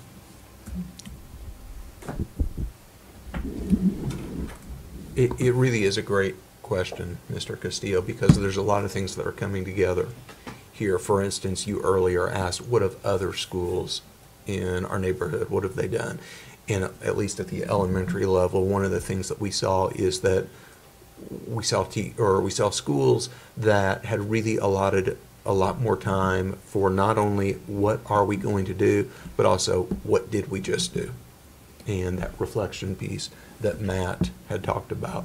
So I think that for us, that has directly led to a revamp of some of our PD and our CT times already this year, and how much time we're allocating to PYP. I think it's critical to how we do the work, right? And it values to the expertise in the room. And if we give the platform for teachers to kind of function this way, I think they are feeling to that sense of, you said earlier, Matt, empowerment, right? How we are going to meet these goals is through all of us kind of seeing how we all interconnect. That's very IB, right? Mm-hmm. And so that has been incredibly powerful, and I think connecting to, I think, the bigger placemat, right, and strategic plans that we all have. But I think it's also noteworthy. I think it's led to this collaboration too, right? I think it's led us to being more intentional. I think Matt and I sort of jokingly say it's like the marriage, right? MYP bridges our buildings, but it also has led us to even thinking about when we build our master schedules, how can we get some of our subject areas? It might be hard to do, but that even has to become a factor, right? But that's good for us to be thinking that way and working together. And this goal for us was one that our teachers felt very strongly about. It was actually the first goal that they came up with, the collaboration. And we created sort of a format so all the teams were collaborating with each other, but they could also collaborate across teams. And in fact, they're going to do walkthroughs in January to see each other teaching and have certain look-fors that they're going to have to improve their practice and continue on that inquiry-based curriculum that we're using that ties right into the PYP. Mr. Anderson? Thanks, Mr. Chair. Thanks very much for coming out and presenting this to us. I found this really fascinating. And I'm wondering about how, or has there been thought about talking with parents, with the community, about how this works both tied into the triennial plan, tied into the overall placemat, but also at each of the schools. Like, I don't know if this is going to be part of the parent coffees or these sorts of things. Curious what your plans are for that. So we just hosted a parent coffee a couple weeks ago, and PYP was the topic. So Carrie Cheka, who is the PYP coordinator for us and for Mount Daniel and Thomas Jefferson, gave the presentation. We were scheduled for 45 minutes. She actually went for about an hour and 15 in the morning session and in the evening session, because the questions that the community had were really good, and the time was well spent answering those questions. And to go back a little bit too, as far as like, are we talking to other folks about what they've done at other buildings? We have a great internal resource now with Carrie Cheka, who is a former PYP principal from a charter school in California. So she's been able to share a lot with us. We've already learned so much from her. So I just wanted to throw that piece in too. But yeah, the principal coffee has definitely been a success, and it was a great way to get this information out. The anecdotal feedback that I got was that it was the best one of the year so far. So I'm going to invite Carrie back again.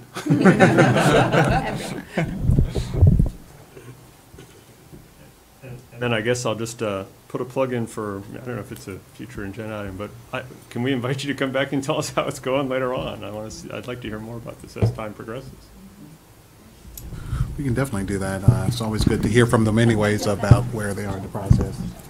Just to sort of add into that, you know, one of the nice things that we've been able to say this year for the first time is that their goals are our goals and our goals are their goals. So as they do the really hard work and the heavy lift in the schools that really support all of our division-wide work, ultimately that will support the school board's goals as well. So absolutely we'll continue to provide feedback about how things are going.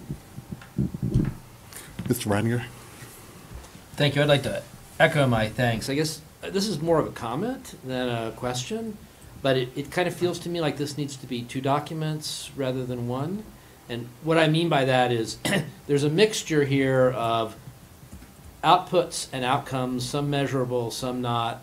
And in some cases, the blocks are what people are doing, and the other, it's the metric of what you're actually trying to achieve. So there's some very clear SMART goals up here, and then there's some other boxes that are more, we're trying to do X, Y, and Z, or we're establishing a process. And it's just it's a little difficult for me to do cross comparisons with those different ways of approaching it. I mean, ideally, I'd like to be able to, see one block on what you're doing, what your strategy is, and then what the metric associated with that is. Because there's some really awesome metrics up here, the Thomas Jefferson, by the end of 18 to 19, LEAP, TJES, SOL, math, pass rate will meet or exceed state average. You did that or you didn't do it, right? It's laying it out there, this is what the goal is. And some of the blocks do that, some don't, but then you can lose some of the texture about what's happening if it's just that. So I love scorecards, but I'd like to be able to have both a strategy and a scorecard for each of the block pieces, recognizing that it is an action plan. So thank you, great work, and it's fun to see all this. I would echo what Mr. Anderson says about we should invite you all back, and at the end of the year, go through each of the blocks and we could say, did you do that? How did you end up? How could we be more helpful to you for that to be more successful as we go forward? Thank you. Any other questions? If not, thank you all very much. And as you hear, look forward to having you back here in a few months to talk a little bit about some of the successes that you all have had. Thank you all very much. Thanks, guys. Next up will be the FY19 monthly budget update. Thank you, Mr. Chair. I'm going to actually turn this over to Ms. Michael for her very easy-to-do monthly financial plan.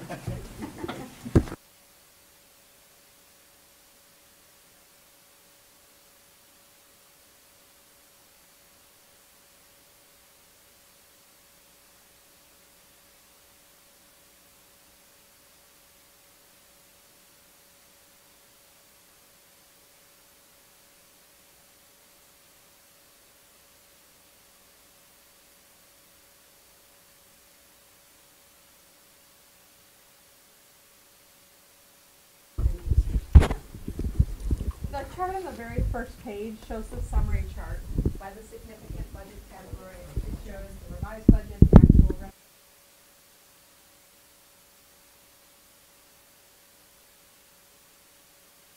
Budget in dollars and percentage. Oh. For the revenue, when we look at the revenue on this chart, the available budget represents the revenue, the budgeted revenue that's not yet received.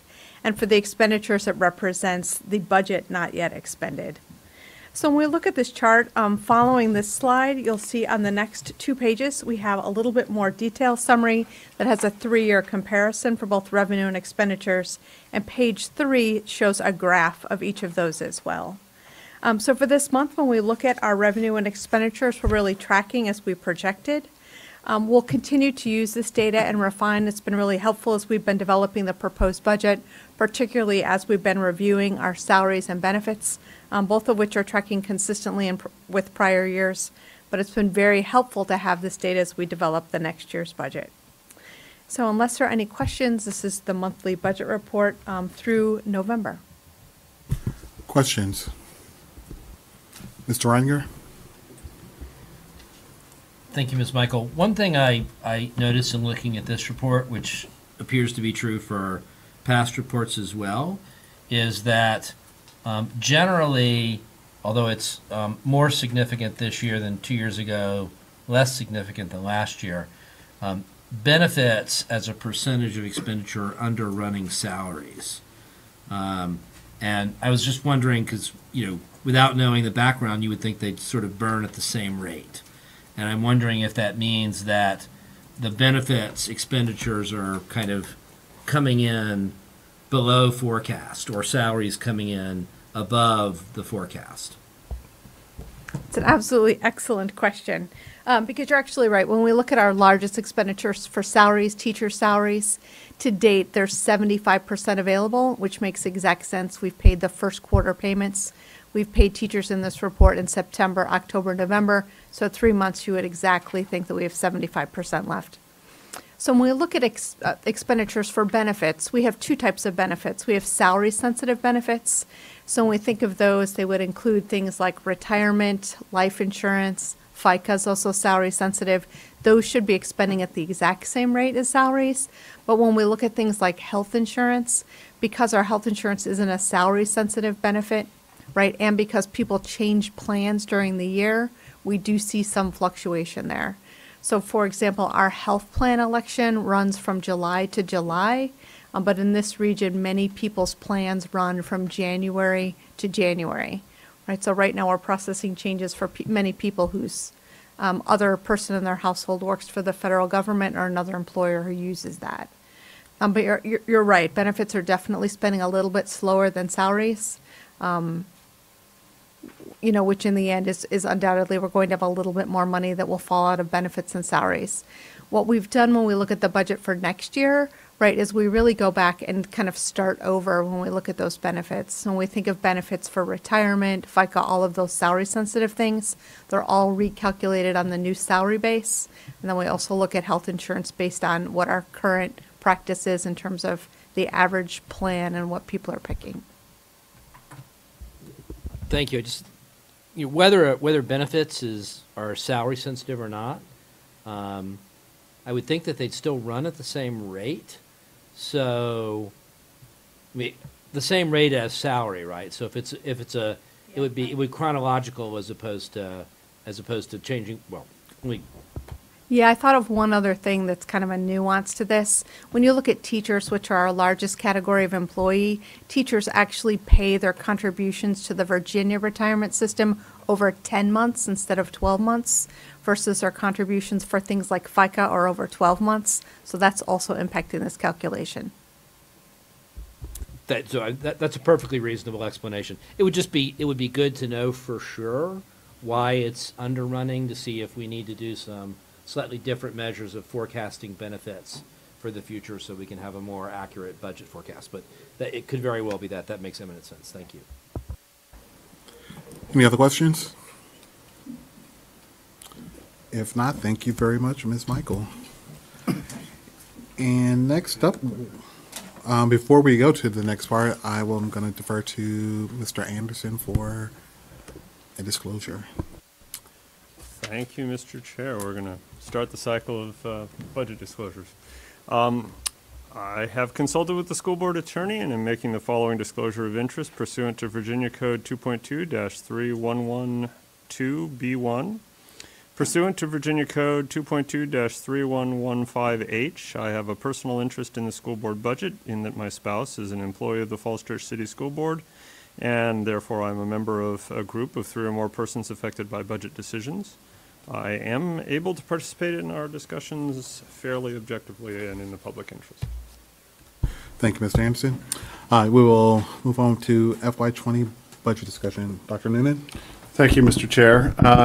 This evening, what we've prepared for you is an update of kind of where we believe we are with respect to the budget guidance that we've received from the City Council, some general conversations that we've had not only with you, but also with some of our employee groups, and sort of how we can see and craft a path forward given the current budget guidance that we've been given by the City Council, which is at 2%, or organic revenues, whichever is greater.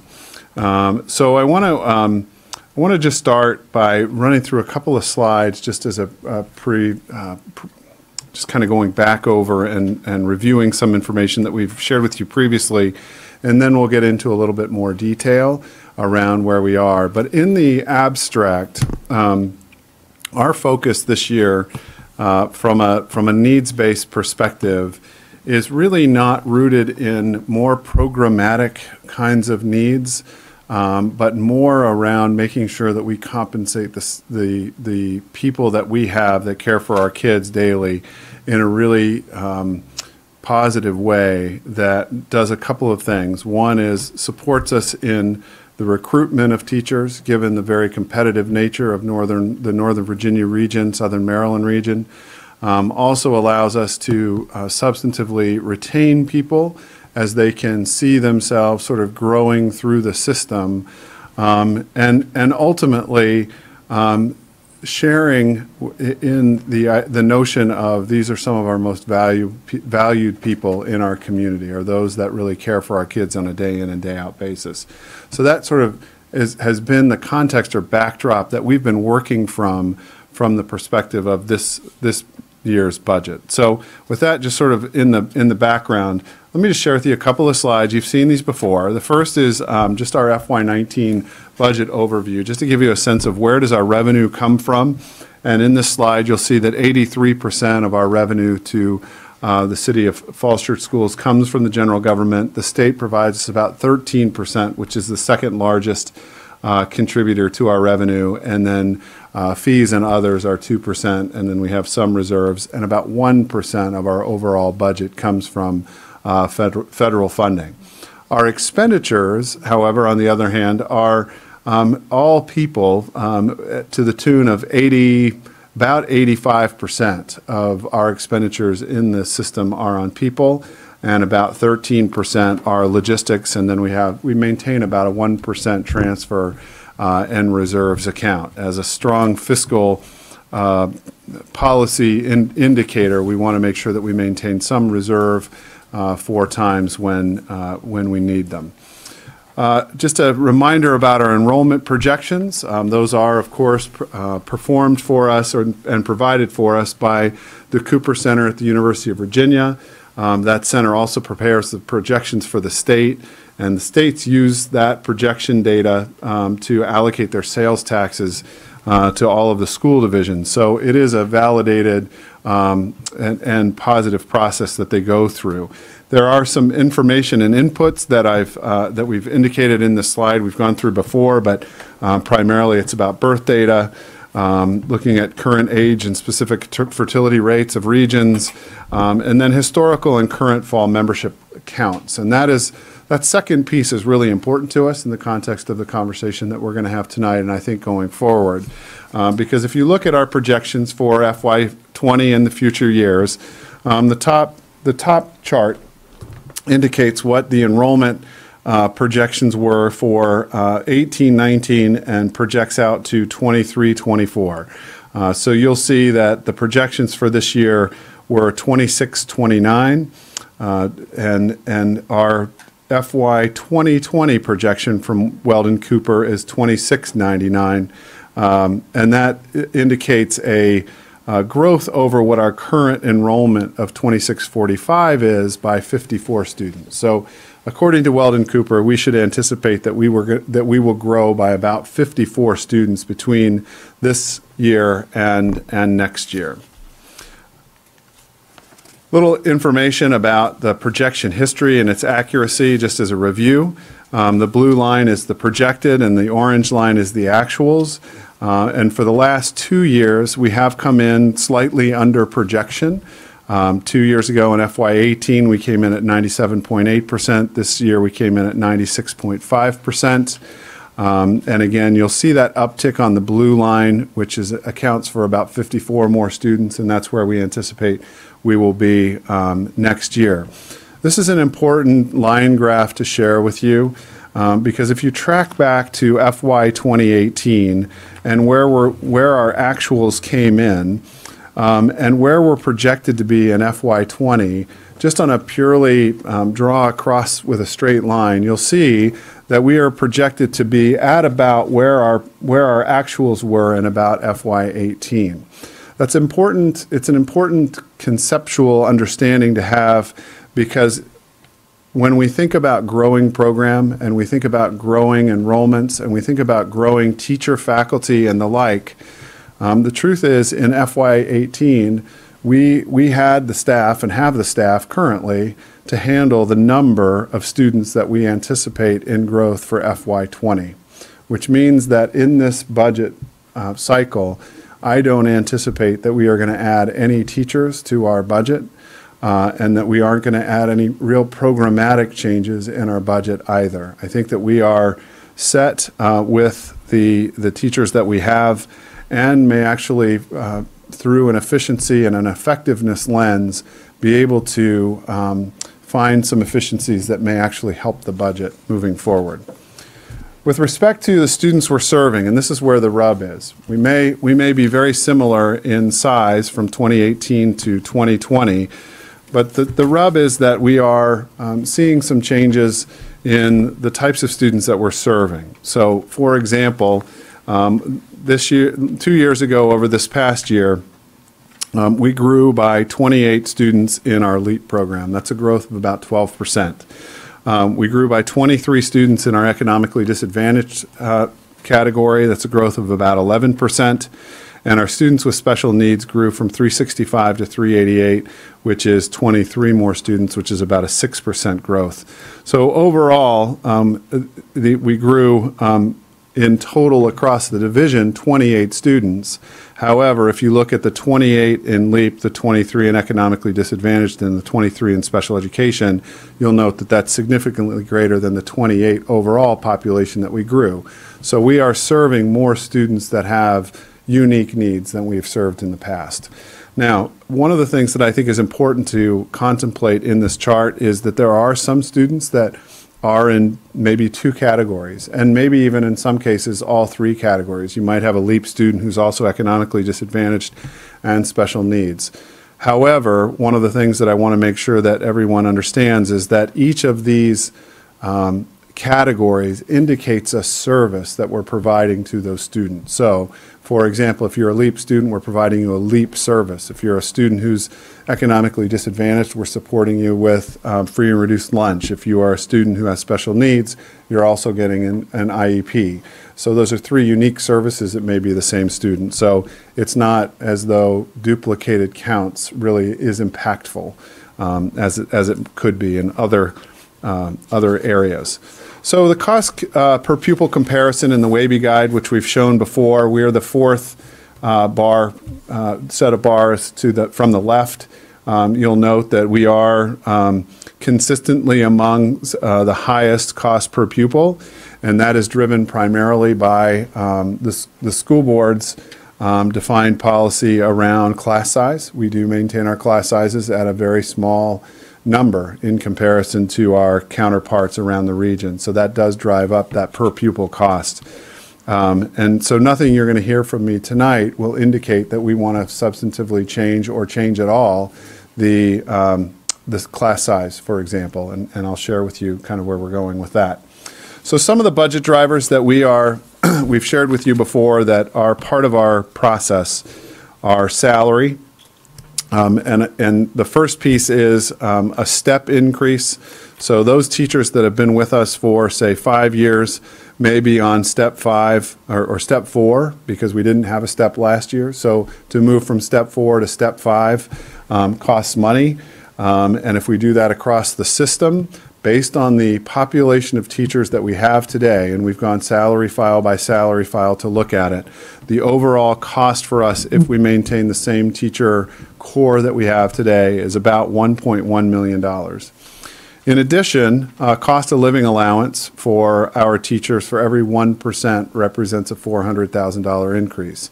So if we wanted to do a step increase and a 1% COLA, for example, we would be looking at about $1.5 million. We would like to take a look at substitute pay. This has been something that's been on the radar of us for a number of months anyway, since I've arrived anyway, 2 years now. We are and have done the analysis of the surrounding jurisdictions and have identified that we are we're not the lowest paid substitute area in the region, but we're certainly not the highest. So we would like to become more competitive. And for us, in a comprehensive, fully needs-based budget, we would look to increase the substitute pay by $50,000. We are anticipating a growth in benefits of about 10% this year. And so looking at a 10% increase in health insurance, we're looking at about a $315,000 bump. We know that there are going to be a couple of other cost drivers that are unknown to us right now. So for example, movement of second grade to Mount Daniel. We did meet with the two principals today to begin the conversation about what the planning process is going to be moving forward. And we are going to work diligently to do that as cost neutrally as possible. But we do know that there are going to be some costs that are associated with that to make that move. There will be some other supports for students that we may want to look at, social workers, behavior support, parent liaisons, et cetera. And then any increase in costs for materials, supplies, and services. So if I were, and let me back up, if I were going to come to you and say, here is what we need, I would say to you that I would be really excited to be able to do a step increase for all of our employees. I would be really excited to do a 1% cost of living allowance and adjustment for all of our employees, because it not only allows our staff to step, but it also grows the salary scale, which is really a powerful tool for us when we are recruiting and retaining teachers, particularly in this region. I would say to you that we would need to pay the healthcare benefits additional cost, which is, a contractual obligation we have, and we would like to spend $50,000 on infusing into the substitute pay to look at how we may be able to create some parity in the region. However, let me show you this next slide, and this is where we begin to see sort of the disparity among and between what the budget guidance is. Yes, sir. I'm sorry, Dr. Noonan, just before you get into this piece, in terms of the budget cost drivers, one of the things I just want to make sure you've addressed, because you raised it earlier about student services and the fact that we've seen a change in the growth of the population, and that means more needs. Do the effects of that show up here in the budget drivers?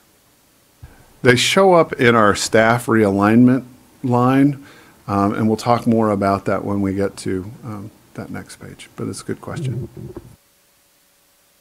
So moving ahead, this is where we begin to see the disparity between what the budget guidance is and what some of our cost drivers are. And what we've prepared in this slide is just to give you a sense of the general government and their cost drivers, because they are also pressed with some significant cost drivers going forward, and our cost drivers. So if you look at the left-hand column, you will see that if we take the 2% projected revenue growth in the city, that's about $1.7 million, which would be, if we split that 50-50, about $850,000 to the general government and about $850,000 to the schools. The revenue available for the schools increases by about $85,000 in state revenue, and we'll talk more about that in a couple of minutes, because we don't have an update necessarily from the governor's proposal, but we have a sense of where we may be headed. But if you take the $85,000, which is based on a prior number that we had, that means that our general revenue that we have available to fund our budget is $935,000. Back over to the general government side, general government has a WMATA obligation of $400,000 that they need to take care of. And they've agreed to pick that up 100% and own that, which means that their overall amount that they have to work with then drops to about $450,000 compared to the $935,000 that we have in revenue to work from. If the general government provides a 3% COLA, and we provide a step and a 1% COLA, you see what those numbers are. So you see on the general government side, 3% COLA will cost the general government about $600,000, and for us to do a COLA and a step, it would cost us about $1.5 million. We believe that there's going to be about $185,000 in savings from position turnover. So when I said to you that the $1.1 million in step is based on today's actual budgeted positions, we anticipate that there may be, and there always is, some turnover in positions, and we may be able to capture some savings. For example, if we have a retired teacher goes out, that teacher isn't going to get a step or a COLA, and we hire a newer teacher, that new teacher is going to come in at a reduced cost. It may be on the margin, it may not be, but we anticipate about $185,000 in savings from that change. We would then recognize $50,000 for the pay adjustment on the school side.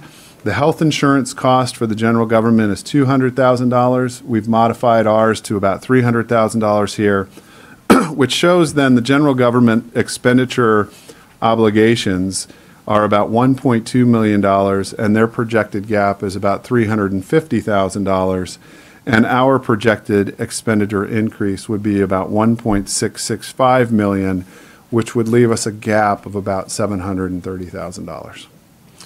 I think it's important, just for context, to understand that we both come into this with sort of in a one-down position, because we have not seen the growth that we, I think, had hoped for with respect to overall revenue.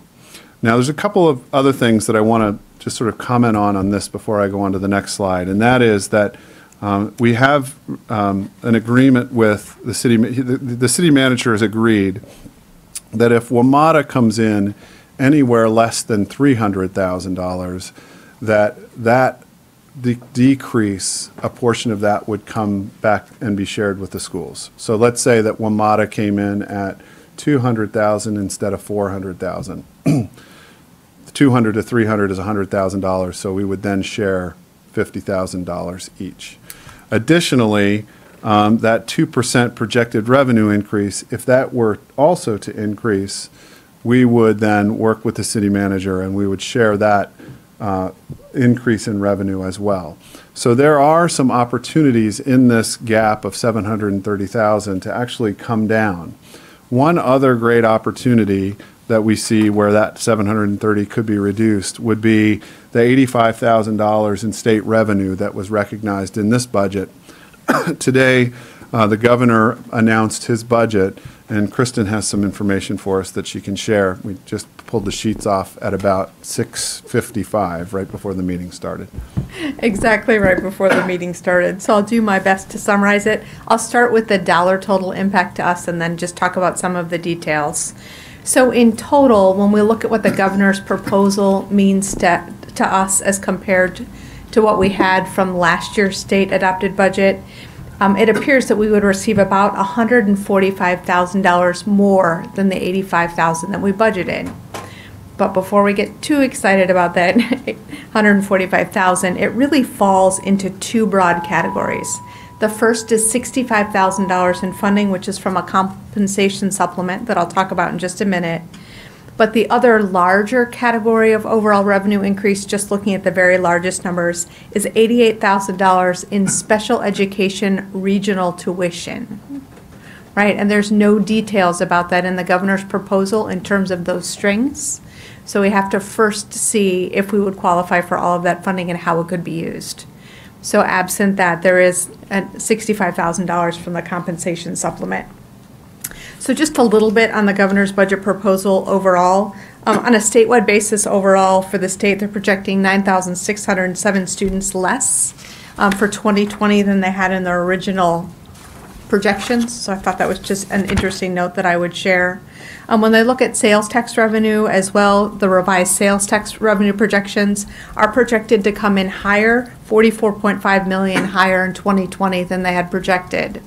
That also on the surface sounds like super great news for us, but when you look at sales tax projections, they update those with the Weldon Cooper July 1, 2017 school age population estimates, and then they allocate state aid based on your percentage of students in the state. So when I look at what they're projecting for us for 2020 for sales tax, it's actually $7,056 lower than the previous projection. So while statewide sales tax is going up, our percentage of that total pie resulted in us ending up with that slight decrease.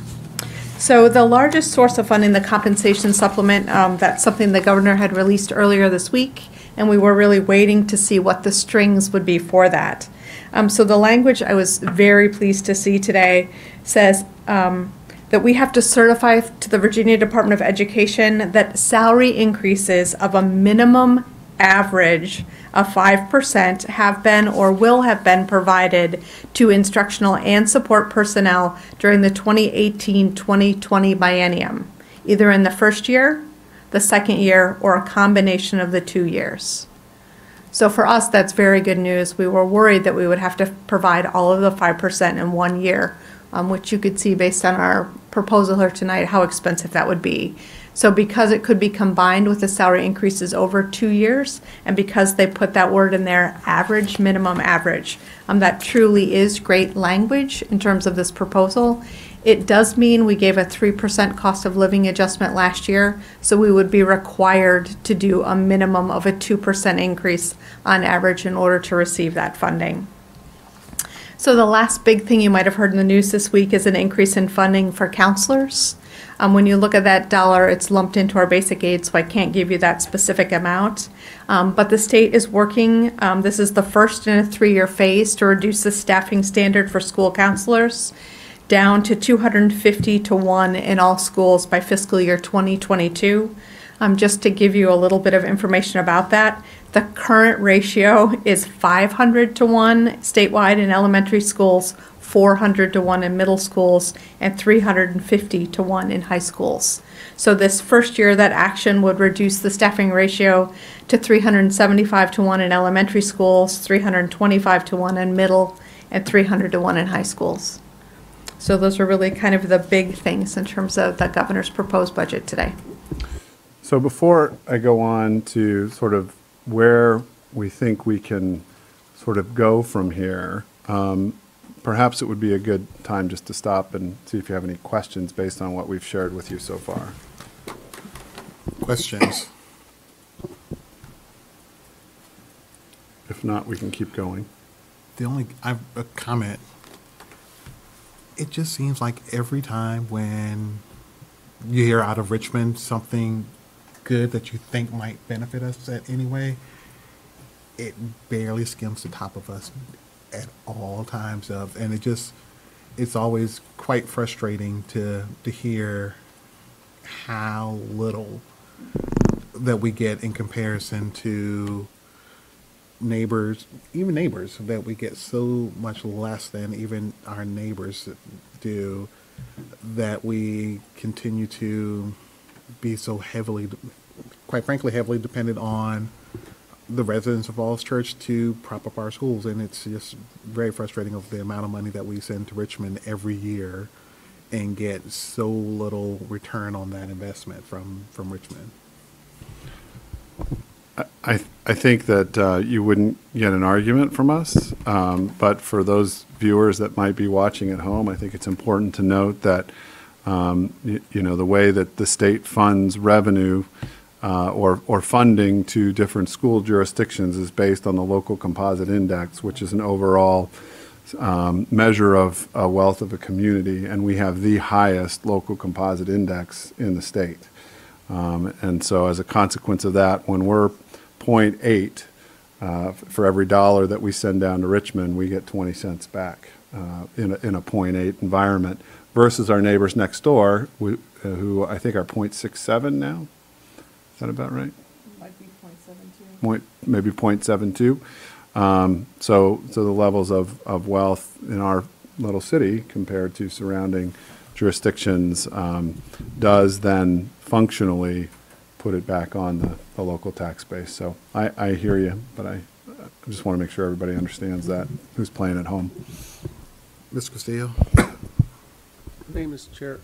Just a question for Ms. Michael. In terms of the governor's budget, was there, I know there was some talk about money for security or for school construction. Was there anything in those realms, or is this pretty much it? So they did have school security equipment grants. They're increasing that cap. So they're increasing the cap for school security equipment grants from 100 to 250,000. That was a recommendation of the Children's Cabinet Safety Work Group. So there's that funding. I don't remember immediately seeing something on construction. I was slightly excited until I read the text about they included funding for Grow Your Own Teacher, which I thought sounded like a really great idea. VDOE will provide scholarships no greater than $7,500 to high school graduates that attend a Virginia State Institution of Higher Learning and subsequently teach in high-needs public schools within their division of residence. But they said those high-need public schools need at least 50% of students qualifying for free or reduced price meals at the time of the application. Slayton? Just a quick clarification on the teacher pay piece. You said we had to have had a 5% increase. So do both a COLA and STEP count as part of that, or only the COLA? They would both count. So because they use the word minimum average, we can use both the STEP or COLA towards that calculation. And we had given a 3% COLA last year, so we can count that. So we need at least a minimum of another 2% this year. And that 2% could be a STEP, a COLA, or any combination thereof. So if we only had the STEP, would that If we only have Be this 2%? step, we would meet that 2% Okay. requirement, although we'd really like to do a step and a COLA. Right. Thanks. Anything else? All right, so I'll carry on here. And what I want to say before I begin to show you sort of our methodology for looking at how we can potentially close that $730,000 gap is one, to say that, again, our focus, and this is not my proposed budget, right? So I'm just sharing information with you tonight. When I propose, I'll take everybody's feedback and input into account. But I do want to say that our focus has been on compensation and really looking at how we may be able to take care of our teachers. And also looking at what does our current staffing model look like in the context of our whole division, pre-K-12, and are there some realignments and some efficiencies that can be found that actually can potentially free up some dollars. So what I've prepared along with, well, what Kristen's prepared along with us, probably more accurate, is 3 different tiers. Neither tier fully funds what was on the previous slide. So this is really a way of us trying to be reflexive, responsive, and thoughtful in this idea of 2% guidance and the fact that we are building a brand new high school, and thinking about how can we be responsive to the community and the taxpayers and be great stewards of public funds. So what you'll see here is Tier 1. We've identified $100,000. You may recall that a portion of our expenditure budget goes to logistics. And we believe that we can save about $100,000 in logistics by doing some realignments and some readjustments within the work we're doing. If we were in Tier 1 to reduce the substitute pay by $1 per hour instead of fully funding it, or increasing it by $1 an hour instead of increasing it by $2 an hour, that would reduce that line item by about $25,000. Would help us get more competitive. It wouldn't get us all the way there, but would certainly help us in that movement forward. If we reduce the COLA from 1.0, a 1% COLA, to a half a COLA, that would save us about $200,000. And then if we did some position realignments, meaning finding some efficiencies across the division, either in operations, in teaching positions, in para positions, or all of the above, and reduced by about 4 positions across the division, we can close that $730,000 gap. One other piece, two pieces. One is we are confident that we can do this realignment and not have an impact at all the planning factors that the school board have adopted for the division, meaning that our class sizes won't go up, and we would maintain the quality of instructional programming that this community has come to desire and ask for. The second is any realignment that we would do, we would manage through attrition, meaning that we experience about 25 to 30 new positions in the division every year. So a reduction of 4, wherever those 4 would fall, we would work diligently to make sure that anyone who was reduced would find another position in the division. Maybe at a different grade level, maybe teaching a different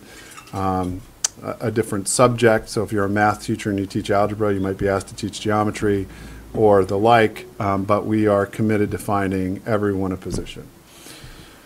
In Tier 2, to close the $730,000 gap, we again would take the $100,000 logistics reduction. We would reduce the sub pay and increase it by 50 cents an hour instead of $1, which would save us $37,500. We would reduce the COLA to 0.25, which would save us $300,000. And then instead of doing 4 positions in realignment, we would do 3 at $292,500, which would close the gap. And then in the final tier, The significant difference here would be that we would eliminate the substitute pay increase. We would eliminate the COLA, and we would realign 2 positions as opposed to the 4 in Tier 1. So I want to focus just for a second, if you'll indulge me, on Tier 1, because I think as we've done our analysis and looked at what is potentially the best solution to close the gap, we propose Tier 1 because we think it's actually the best. And in Tier 1, there are some reductions, but we also know, based on some information that we've received from the state today, based on the fact that we have very early revenue numbers from the city, based on the fact that the 10%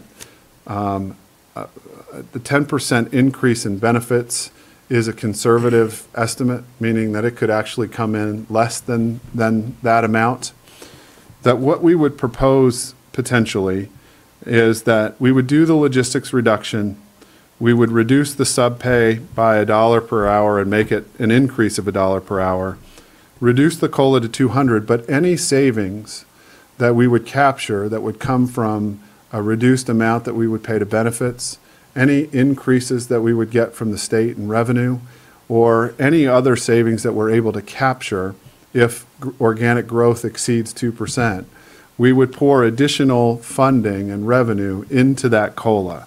So while the COLA would start at 0.5%, if we achieved more savings and more revenue, we would actually grow that COLA. So if we ended up with $100,000 more due to organic growth or some other savings, that would allow us then to do a step plus a 0.75 COLA. And we would still do the position realignments in Tier 1. So again, this is not my proposed budget. This is for conversation, but I did want to give you all a sense of kind of where we were thinking about where we were headed. So before we get into conversations, I do want to take just a second to talk about the budget question process. We have our first budget question is in. Thank you, Ms. Russell, for asking your question about the organizational chart, and we'll get that out using this process. But if you would please, as you have budget questions that come up, submit those directly to me. And once you do, I will fan them out to the appropriate staff members. We'll get the answers, and then we will distribute those questions to the school board at appropriate times, whether it's through an email or work session, so that you get a chance to see what the answers are. And then we will also mark those as question 1, 2, 3, 4, 5. We'll catalog them like we did last year so that you can reflect back and see what questions were asked and what the cost drivers were that were associated with it. And then, of course, like last year, we'll post all of those budget questions on the website so all of the community can see it as well.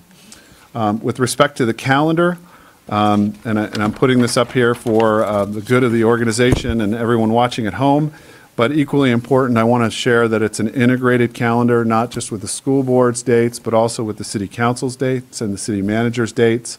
But some of those things that are coming up rather quickly are when we return on January 8th, I'll be proposing to you the budget and what my budget would be moving forward.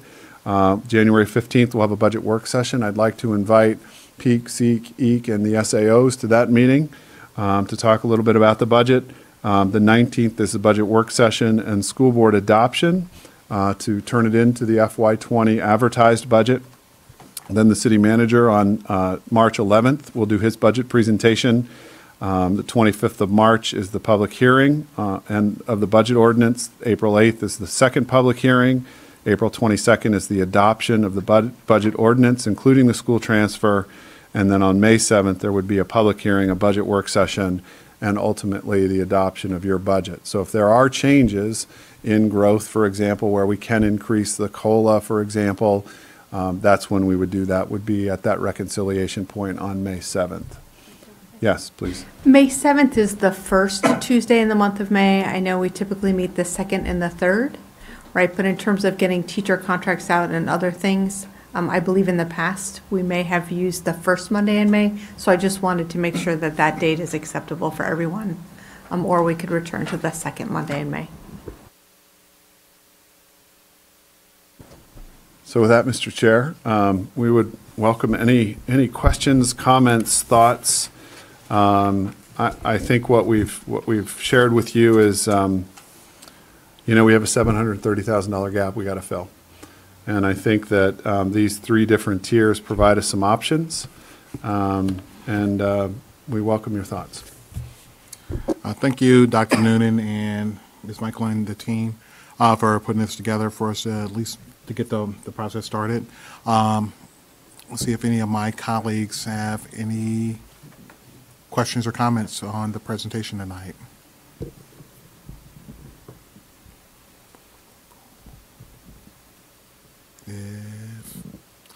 If not, I'll just say thank you for putting this together. It's a lot of food for thought, so I don't have anything to say right now, but thanks to Ms. Kopp, Ms. Michael, and to you for laying out things very clearly. I think it's a good start. So I do appreciate the hard work that goes into this. I guess one question, when will we know how the general government's revenue predictions have actuals and projections have mapped out? So we'll get the next revenue update from the general government when they present their second quarter results, which I think they tend to do in January. So then we'll get an update on where they feel the projections are. Okay, but have we asked them for what their track record is historically for the last 10-ish years? I would be happy to submit that as a budget question. Well, it came up as after the meeting December 3rd. So I think it would be good to know for purposes of planning. Sure. Do they under-promise and over-deliver, or how it works out? Mm-hmm. That sounds like budget question number 2. Okay. Mr. Anderson? Thank you, Mr. Chair. And Dr. Noonan, I'd want to echo what Mr. Casilla said about the presentation and all the work that went into it. It's very helpful. And in particular, I wanted to highlight slide 9. Being able to see the comparison between the general government and the school division in one place is a very helpful thing, at least for me thinking about it. So thanks very much for everything. Any other questions or comments? If not, we are. Okay, I'm sorry, I can't help myself. The stormwater fund, how does that, I know it's a separate fund, but in terms of optics and how the pie is divided, is that legitimately not factored into general government expenditures? Or how should we deal with the water fund piece of the puzzle, if at all, as we look at budgets? From a global, City of Falls Church perspective. So typically when you look at something like stormwater, it's in an enterprise fund, like a special revenue fund, much like our food service program is. So any revenue that's derived either from fees or taxes or assessments specifically for that purpose then must be spent on that purpose. I'm certainly happy to reach back out to the general government and get more information on their stormwater fund, if you'd like. But generally, it's excluded when you're looking at operating fund revenues. So I guess that there's a reason for that, and you just explained it. So. I would ask if you wouldn't mind writing that in a question so that we ask the right question to make sure we get an answer. Does that make sense? Thank you. Anyone else? All right. I did think one of the questions that might come up, and I don't want to maybe take us down a rabbit hole, but maybe I should have left, good enough alone. But for us to not have to do anything to fill that gap, just so you all know, would be about 3.9% transfer from the general government. And I think just from a context perspective, I think we can do it within guidance.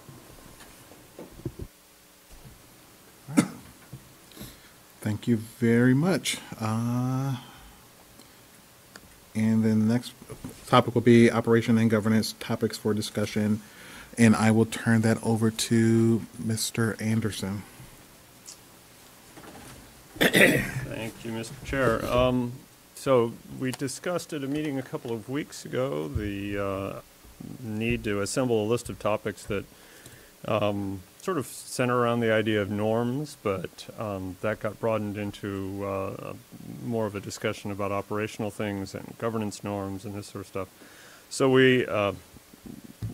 I received a number of comments in email from members about topics that they thought sort of fit underneath this, and earlier then compiled that together into a list of topics which Marty was kind enough to send out. And really tonight, I don't think dive into the depths of that list, but so much to bring that again to everybody's attention that you have a list of topics that have come forward. Everything that is in that was mentioned by more than one person, so there's I think some level of independent agreement in some sense, because these were independent emails, but all got compiled. That these are topics that are important to discuss, and some of them are things that we've talked about in the past in meetings as well, so that perhaps is not terribly surprising. So I would invite everybody please to take a look at this, and then for us to figure basically how we would like to have a conversation about this. They're grouped into operational things that are more like, the first one I'll just choose here is having a master calendar of events that the board should have representation at, whether those are whatever sorts of meetings and other community events that are important. And then the other side of the list of topics is governance issues, and this is more about, less about how we do our day-to-day business per se, and more about how the board does its larger scale thinking. And two of the things that pop out of there are having, and this builds on the succession planning discussion we had recently about ensuring smooth leadership transitions in succession, and how to make sure that we have a norm about how that gets dealt with. And then the other one that popped up in the conversation as well was making sure that we as a board are routinely assessing our own performance and reporting that, and continually seeking ways to have ourselves improve our governance processes. So that's kind of what the document's about, and I would welcome some thoughts about future agenda to have conversations about this in some more depth, but don't necessarily, and I can answer questions if folks have them right now, but otherwise. Mr. Chair, thank you. Thank you, Mr. Anderson. Does anyone have any questions or anything for Mr. Anderson? Just real quick.